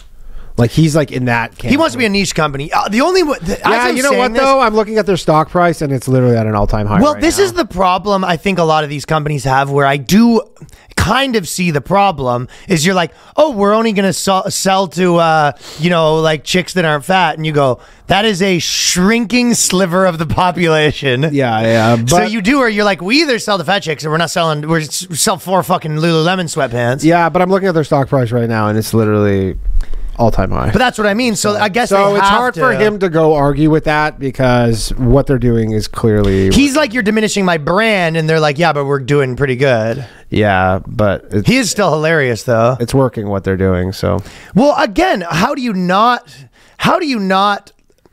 a little bit advertise to the big shit these days when that's the bigger slice of the market, no pun intended. Mm-hmm. Bigger slice of the bigger slice of the market, big pun intended. Yeah. I guess he just has his principles where I guess he thinks, you know, you're throwing this down the drain. Well, he thinks it's supposed to be like a cool niche brand for hot chicks. He built this. Yeah, and I mean, yeah, that was the whole thing. It makes all these girls' asses look good. Exactly. Yeah, but it can't make, you know, mashed potato ass. You can only make it look a certain way, right? I mean, you can do a lot with. He doesn't want these penguin ass looking motherfuckers. He's done a lot for mashed potato ass, though.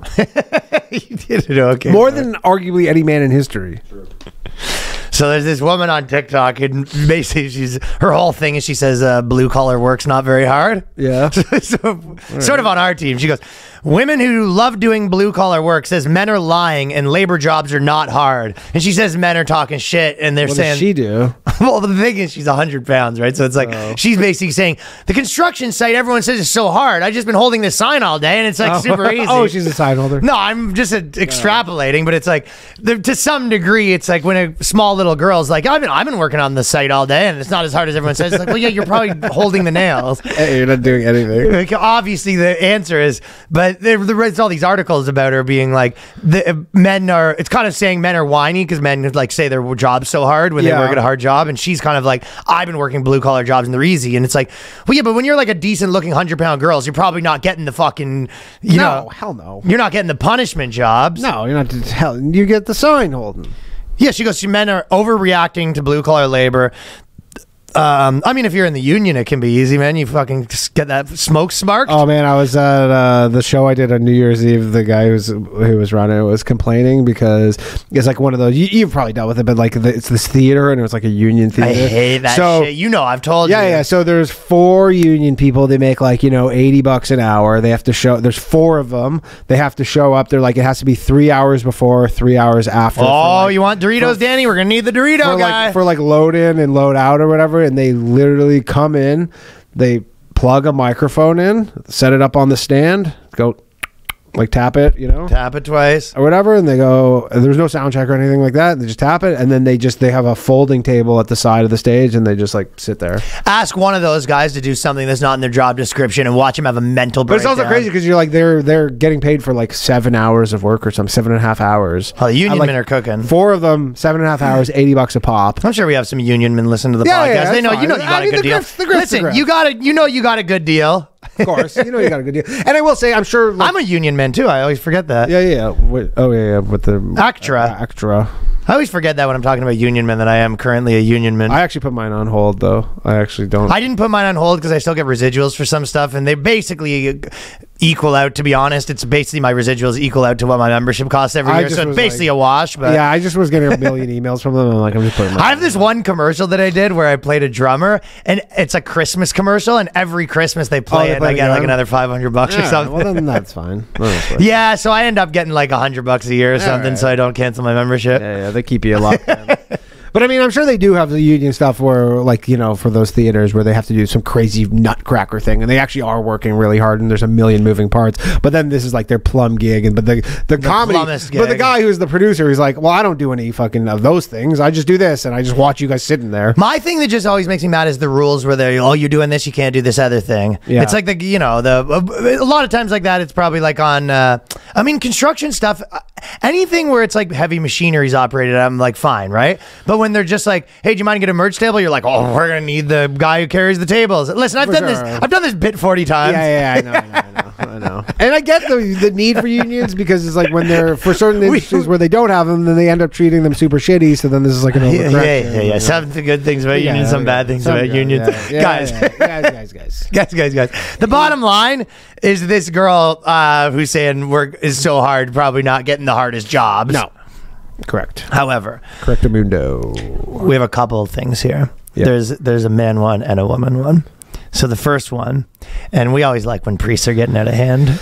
Priests be wildin'. We like it when priests are being wildin'. I couldn't find out. I wondered. Go ahead. Mid-Missouri priest found guilty of soliciting sex from an adult during confession. By the way, I don't know why it's important that he's mid, but I don't know why. That's just kind of also they did editorial. Also funny they just specify that as an adult. Yeah, just like it's such a problem they have to mention like from an adult during a confession. The chick or guy? You think? Has to be a guy. They don't say. That's the one thing I was wondering. Deutsches of Jefferson City. You think no girls can't do confession? Retard. Really?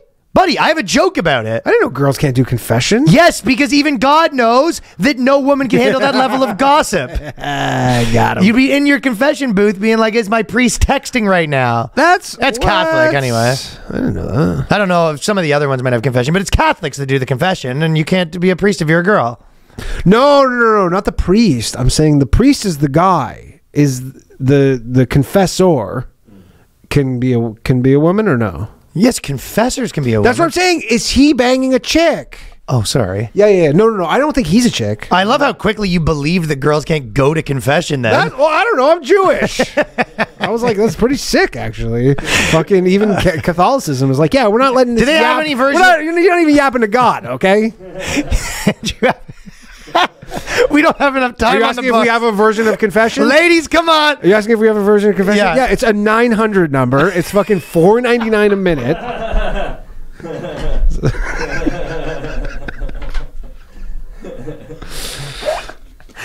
Some people do the trick where they do the old collect call thing where they go. I'm going Jewish for the jokes, man. Honestly, I swear to God, I'm converting next year, man. Jewish for the jokes is the move. Well, Tim Watley. Honestly, when the Jew tunnel thing happened, I saw Danny making his video. I was just fucking looking in the mirror like, look, you fucking Anglican fuck. You're worthless, man. I call my dad. I go, what are you doing, pal? What is this shit? You never had one chance to get in? You didn't have one shot? I gotta marry a fucking Jewish girl and convert and act like it's for that, man. Yeah. And then I come back on stage and I go, hey, can I get this mic turned up a schmeckle here? I'm gonna go right out, dude. Yeah. Tim Watley, full on. Well, as someone who's marrying a Jewish girl, I can tell you, be careful with Jewish folk.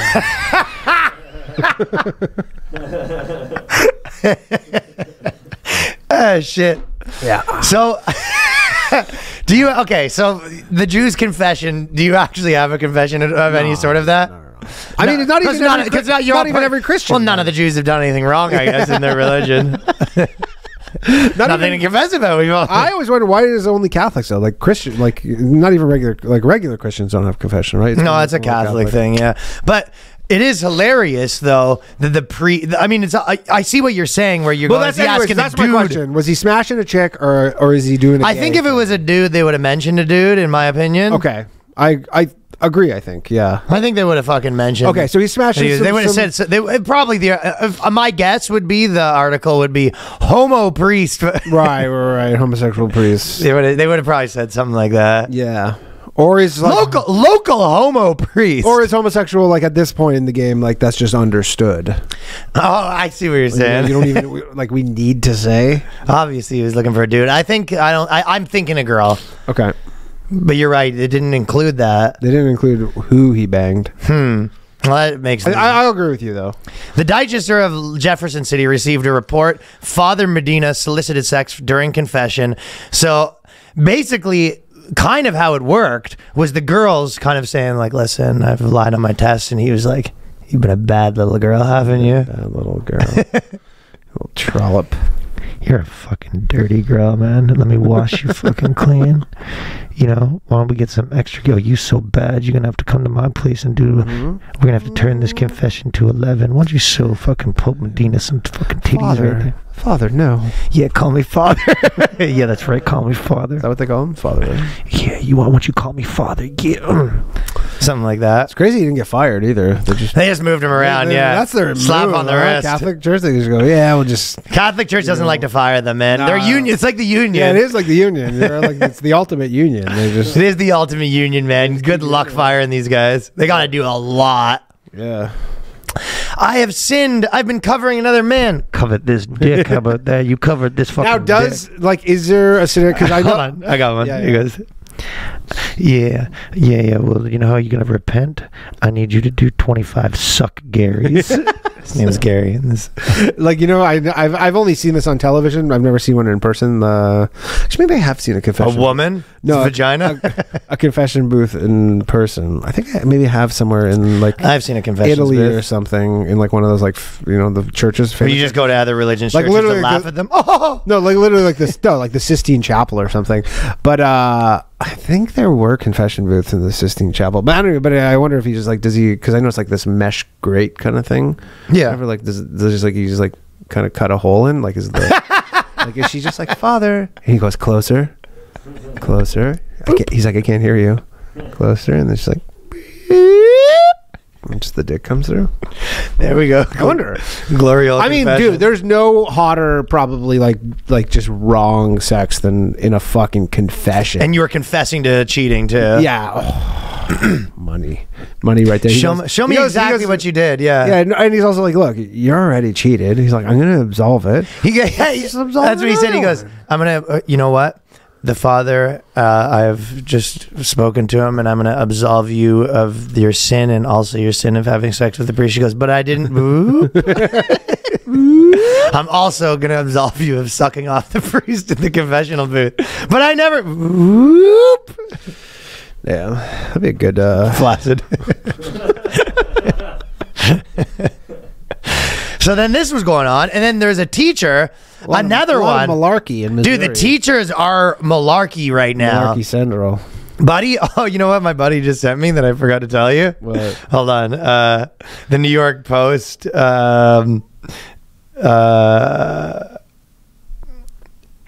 Okay, ready for the New York Post headline on the Jews in tunnels? Yeah.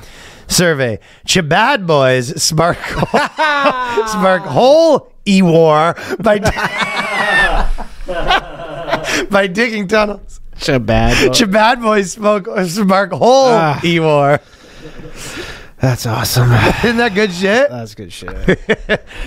So this teacher, and by the way, this has been obviously the theme of the last little bit, that a lot of these teachers have been smashing students, right? Yeah. And she got slapped with charges after having sex with a teen while using the other students as lookouts. Yep. And the boy's dad busted for allowing the relationship. He got arrested too because he knew about it. The dad of the She's boy. crazy too. She's 25. Because the dad was just like, well, way to go, son. Yeah. Smash the teacher. The dad's a little jealous probably. She's a little cutie too, even though she's got 2 kids. And, How old were these kids? 16. Kid's 16. She's 25. My 16-year-old son smashed She got the teacher. I don't think She's I'd be- 25. She has 2 kids, divorced. She recently got divorced because she divorced her husband because all he wanted. This is like in the article. It says all he wanted to do was butt stuff. So he only wanted to do butt stuff. So then she divorced him over it, which is start smashing students. So then she just started fucking The lookout. smashing. Come students. on. But yeah. And then one of the students snitched. That's what happens. And by But the it's way, only statutory rape because I guess it depends on the state, but it's technically just because she's the teacher. you know what's It would be interesting? illegal otherwise, I don't think. Oh, because 16 is legal I there. think that's yeah.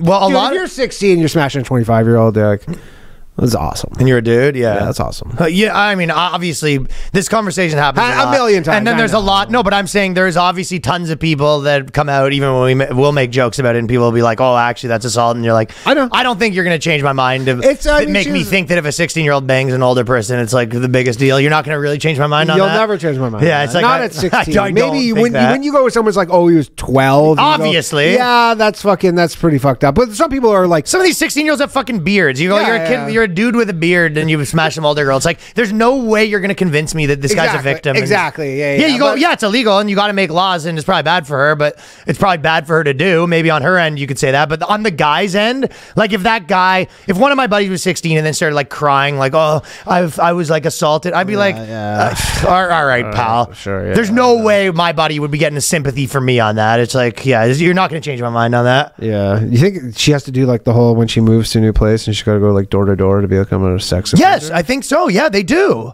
Yeah. And then everybody's like, you? God damn. Well, then call me 16. Well, I've been looking for some tutoring. funny thing about me is I'm 15 years old. God damn. I actually just got my a little bit of a facelift, so I guess you could call me 15. This chick probably goes like to tell some dude like in her like apartment building. She goes, "I'm just let you know I'm moving in. I'm a registered sex offender." And the guy goes, "Okay." And then she closes the door, and there's just so many guys just instantly go crank one. What? Crank one. Crank's good, by the way. Crank's good. I feel like I hadn't had that in my vocabulary. I'm gonna fucking be adding that. Crank's definitely gonna be adding to the vocabulary. Yes, sir. Yes, sir. Yes, sir. Yes, sir. Yes, sir. Yes, sir. So, you know what we should just briefly mention?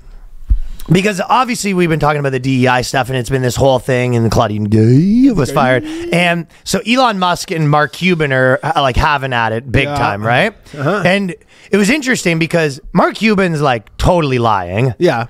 Because he's taking the side that like DEI is great and everyone... There's zero problems with it, and it's coming out related to their arguments over like pilots and stuff. Yeah, like even if he said like, even if Mark Cuban said like, hey, obviously there's some negatives, but I still think it's this is what's needed to outweigh the injustices. Like I don't like that's a coherent. Like whether you agree or disagree, that isn't a coherent argument. Yeah. But to just say like all of the stuff everyone says is like lies, you're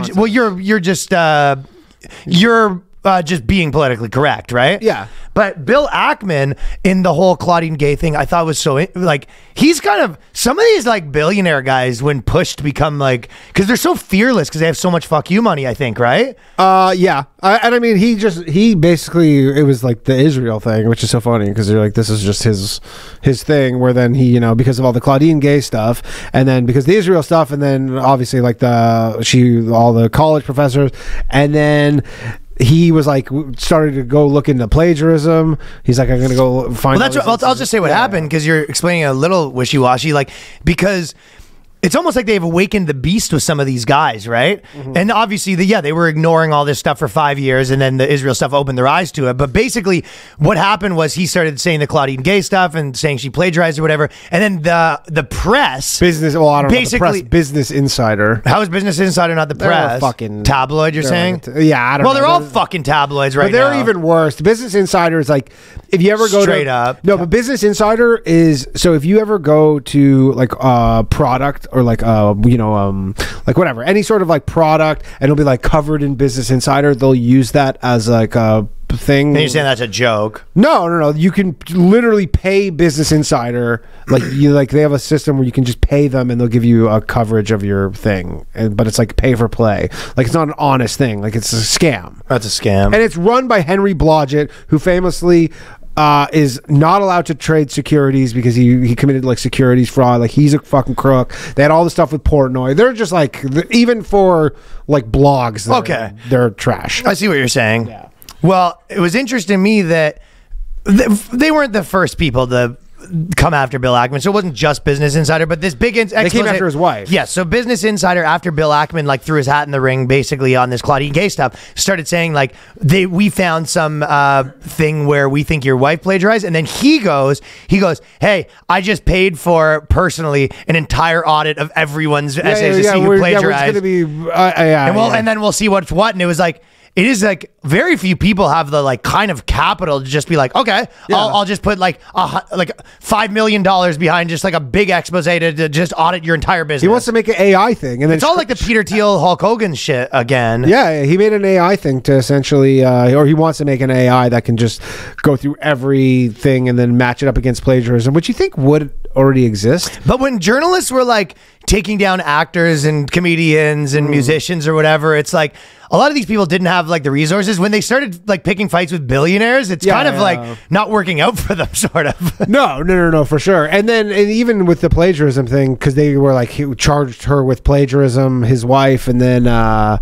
then they were saying that she lifted like Wikipedia things, but then he found out where he's like, well, when she wrote them, like, you didn't have to source Wikipedia, and like, it's just because, I guess it changed. I don't know. The whole thing is fucking insane. But well, so just because we've talked, this is different from the Cuban thing. This has been sort of an episode where we talk about comedy a bit, because there was a very comedy specific news cycle. Yep. But so Chappelle and Gervais, which again, I wasn't the biggest fan of those specials, but I think they're both super funny or whatever.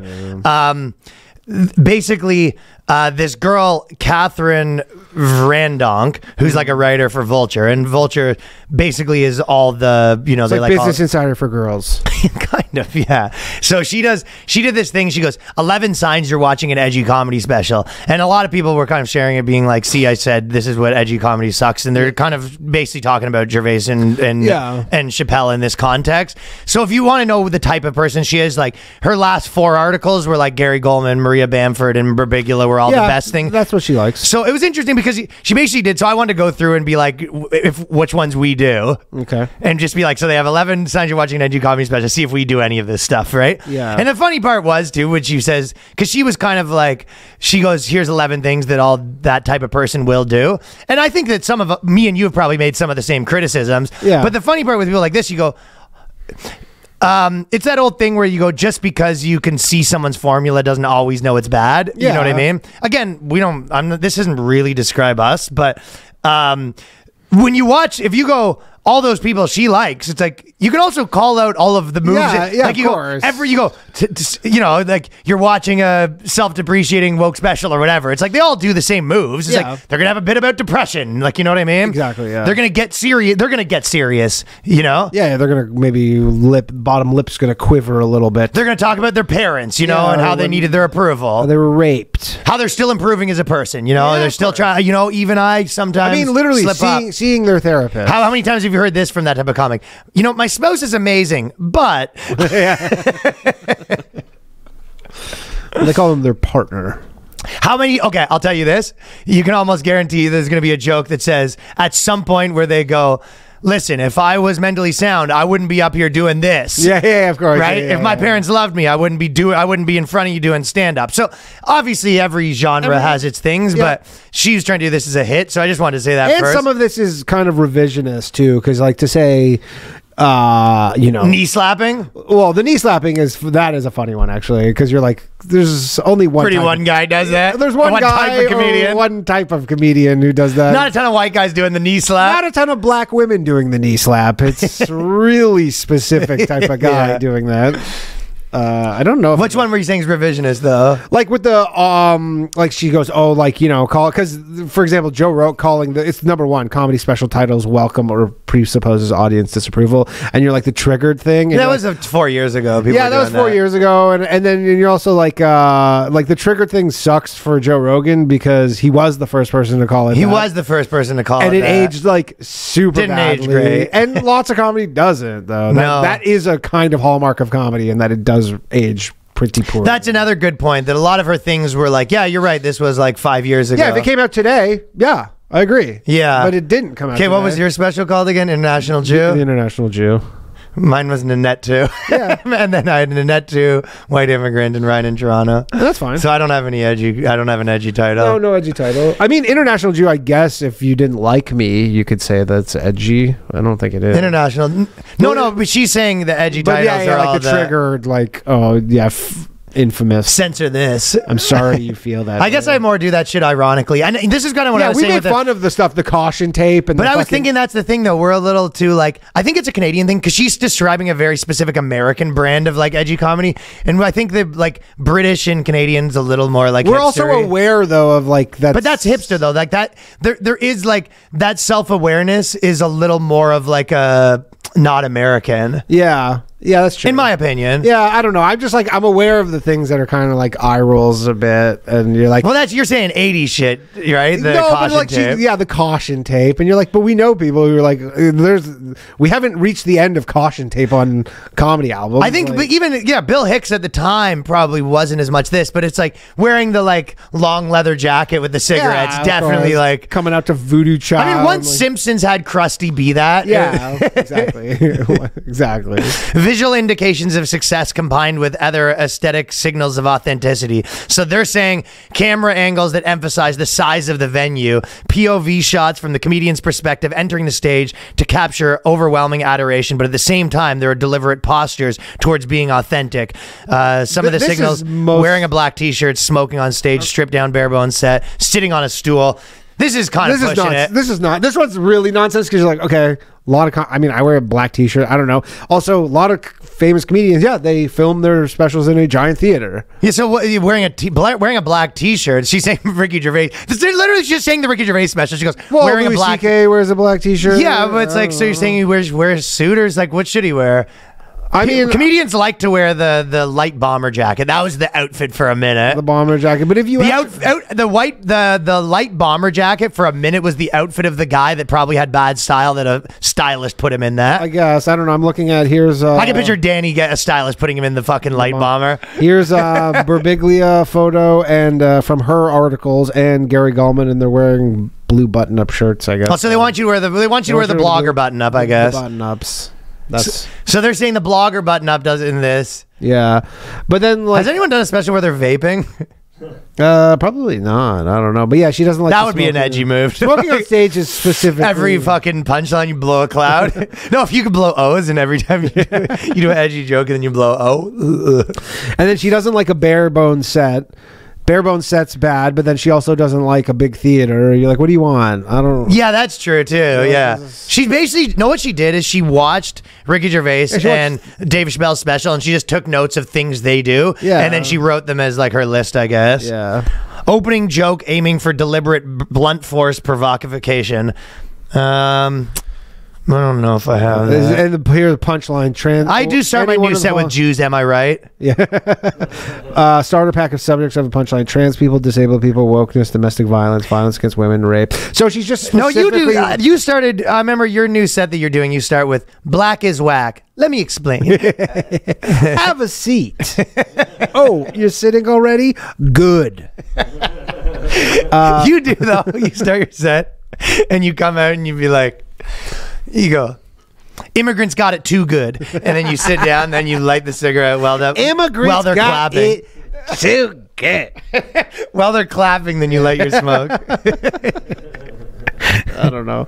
Illegal, like, yeah, I don't know. Within the first 5 minutes, the comedian uses any of the first 5 minutes. Yeah, you're like, that's a lot. Uses any of the starting pack as a punchline. So they go, if you in the first 5 minutes, if you talk about trans people, disabled people, domestic violence, violence against women, rape, historical topics, racial identity, legal immigration, liberals.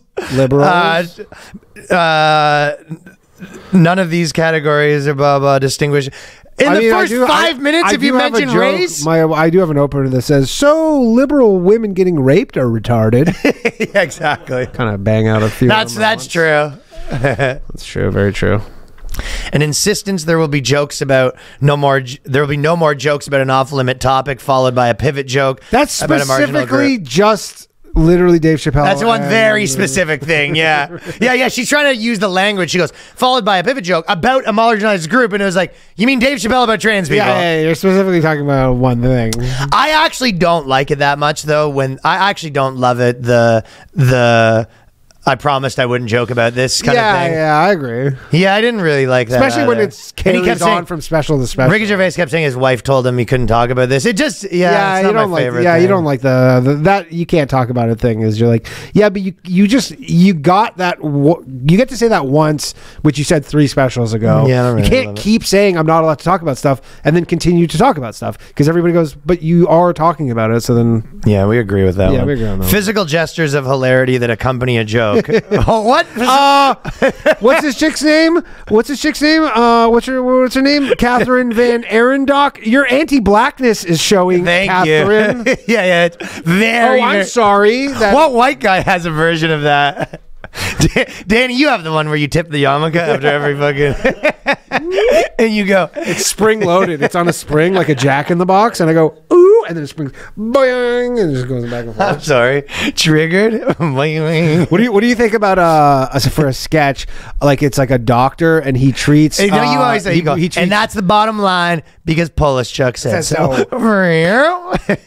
What do you think about a sketch? A doctor who treats microphone knee. He's like a microphone knee specialist because all these black comics. That's hilarious. They have microphone knee. And I love it. They're all like just bruised. It's really funny. But you can't see the bruise, I guess. Well, you black. just. And then. What do you mean? You? Oh yeah. Okay. But they just have so just fix their knees. That's really funny. Best in the game. They all just have on the right knee, just their right knee. Because it's not just him. A lot of comedians do the knee slap. Yeah. But the problem is, then you need to get black people, and they're like, we're not gonna betray our race like this for your little sketch. Well, ones that don't do knee slaps, mate. Oh yeah. Because a lot of them. Because they probably don't like it. Yeah, that's true. The knee slap. He's like the specialist. It's like that fucking Andrews dude who's like the. Oh, that's another one. I did a video about it. Every special that will have one of the. I'm sorry. Brandon, like a white name. Yeah, white name. Yeah. Yep. Knee slapping comedians are good. What would the white version be? You go, it's something. You flick it, sort of like flick it or something. Yeah. Yeah, so that's a very specific thing that she's making. I've never seen this whole article is just that she didn't like Dave Chappelle or Ricky Gervais. She says swinging the microphone around. I don't know if I've ever seen that. You after maybe Dave Chappelle. Like after you do a thing, you do a swing. That's crazy. I can't think if I've ever seen that. You trans people, Maybe to me, I'm looking at a dude in a dress. Yeah. The only thing I can think of is if you do lasso helicoptering your dick. Like if you do an act out of helicoptering your dick, and then you use the. Do you do that? No, I'm only thinking of the scenario where that might even show itself, where you're spinning the. I can't think of any reason. Because you wouldn't do I was on a helicopter, because then you're like the fucking mic might fly off, so you're not gonna do that.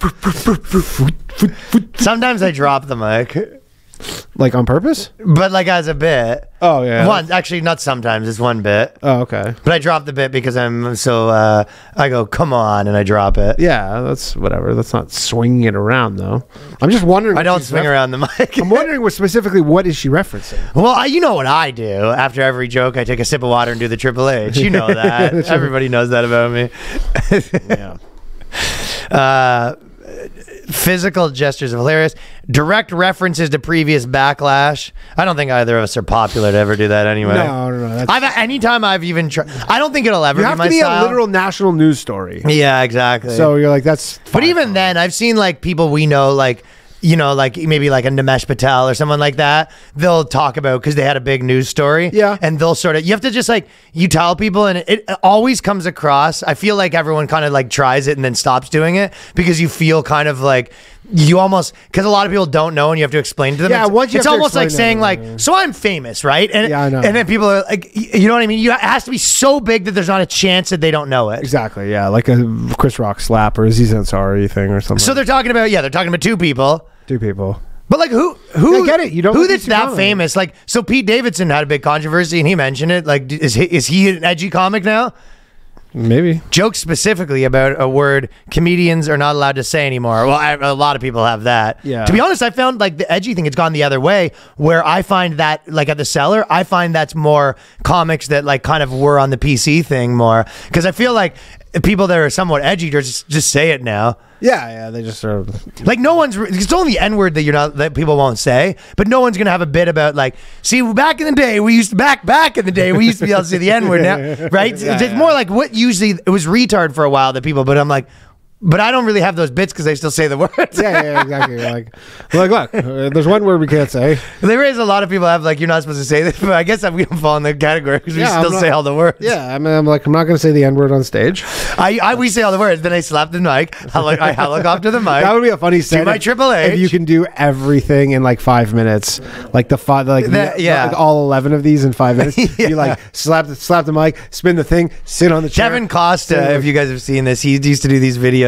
He does the podcast really with funny. Ben. Yeah, Lemon Party. Lemon Party. But he used to do these videos where he did the blank comic and did like the LA comic, the PC comic, the edgy comic. And those were like the funniest things ever. Yeah, super funny. Yeah. That was like my favorite. He did the LA comic. He's like, he goes, if my Uber driver comes, it's like DJ. No, a guy named DJ. Like he has, I'm not even doing it right, but he just had like the cadence down so much. But it was all the cool, the cool comic. That was like during COVID. I think he put that. Yeah, I think so. But they were like really funny. Jokes specifically about a word, a joke setup, or a story about a straw man audience member from a previous show who enjoyed. That being does the subject of happen a show. though. I don't actually love that myself. But that does happen though, where sometimes like someone will say something and then like at a show during a bit and kind of work their way. Yeah, I know everyone does it. She's saying they're making it up. I don't think if it's an edgy thing though. I don't think it's an edgy thing, but she's also saying that they're. Sorry, I missed your point. Making it up. Gotcha. She says straw man. You're right. She's saying that it's made up. That never actually happened. No, sometimes it's true. Right. I'm not. So I agree with you and disagree with her there. Yeah. But I also, my own opinion is that I don't love when people say a joke and they go, "I just told that joke," and then someone came up to me and said this. I'm always just like, just say that anyway. You don't have like. I always think it's unnecessary. Yeah, I've done that before. I did that with one joke. Not that I do currently. You do that and you go, I was doing this joke before, and then someone came after me and said, "You Jew rat bastard," and I said, "Jew rat bastard." Rat bastard. I may be a Jew and I may be a rat, but yeah, there's a lot. Yeah. Stole that from The Simpsons. Oh, that's from Simpsons? Yeah, nice. Yeah. Audience begins clapping or cheering during a premise about an offensive Well, now she's talking about the audience. It's like, I don't know. They don't control the audience.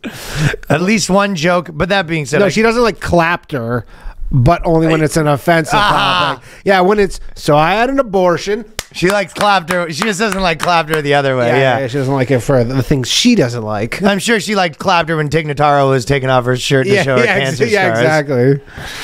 At least one joke about a thing comedians swore they were not going to joke about anymore. No, she already said that. By the way, with the Tig Notaro thing, I just realized that it's crazy that she was the only comedian with a double mastectomy for like 2 years, and now there's 10. Oh, there's tons now. That's true. She was like, "Yeah, I'm the comedian with the double mastectomy," and you go, "Yeah, you're not the only one anymore." Welcome to 2020. Yeah. There's like tons now. A moment of sincerity near the end of the special, usually couched as a life lesson or gesture. Honestly, I'm not trying to say we're better than this, like, because I don't want to come across that way.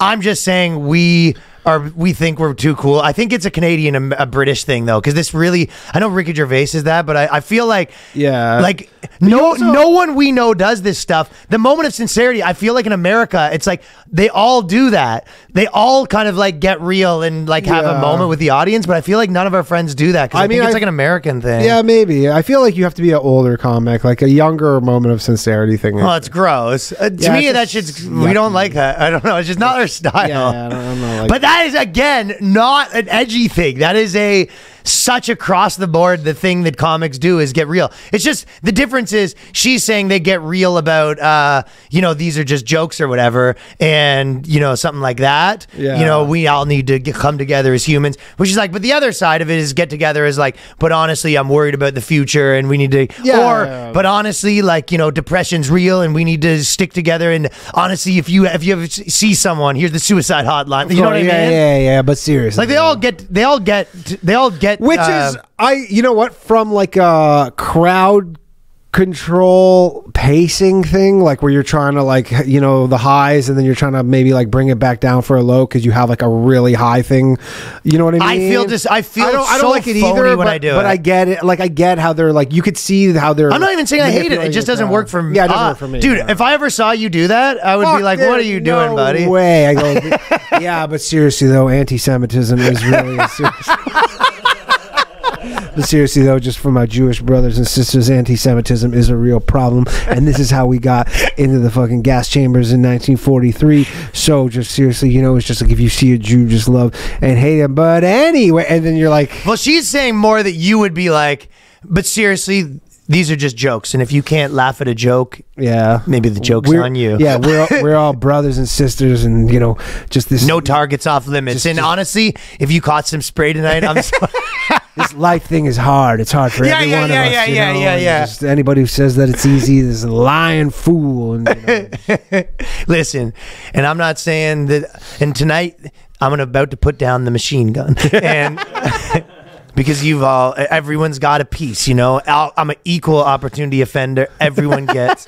Right? The equal opportunity offender. I'm putting down the machine gun. She left that out. You know, at the end of the day, and you mime like taking your gun apart, clean the scope out.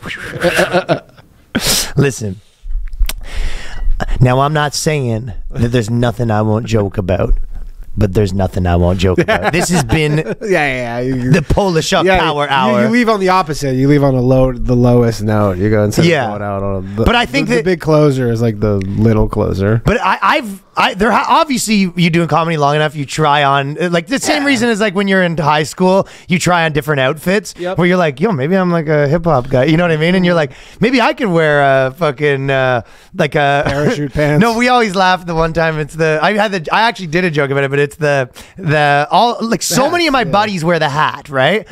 Like so many of my buddies, they're like Toronto cool guys, so to speak, would wear the big brimmed hat. The hat that you wore when we did the feminist band, right? It's just like the big brim hat. Not a bowler. What's it called? It's like the. And I tried on the hat and I got laughed out of the store by all my friends because it just looks so it looks like so stupid on me, right? Yeah. It's like, but it's that every comedian's tried on different things as a stage, right? You go, maybe I'm this, and there's like times when I probably tried to be like, but honestly, I do. And what are you fucking doing, pal? Like you just feel your own self looking at you like, what are you fucking doing, you loser? Of course. You know. But maybe some people can like when Dave Chappelle turns into a philosopher. I guess it works for him. Like if me or you did that, it'd be like. Yeah, it's not. I would love to walk in on you trying out on that personality though of being like the philosopher for sure. Yeah. I'm sitting on the stool and just talking about just rapping. You know.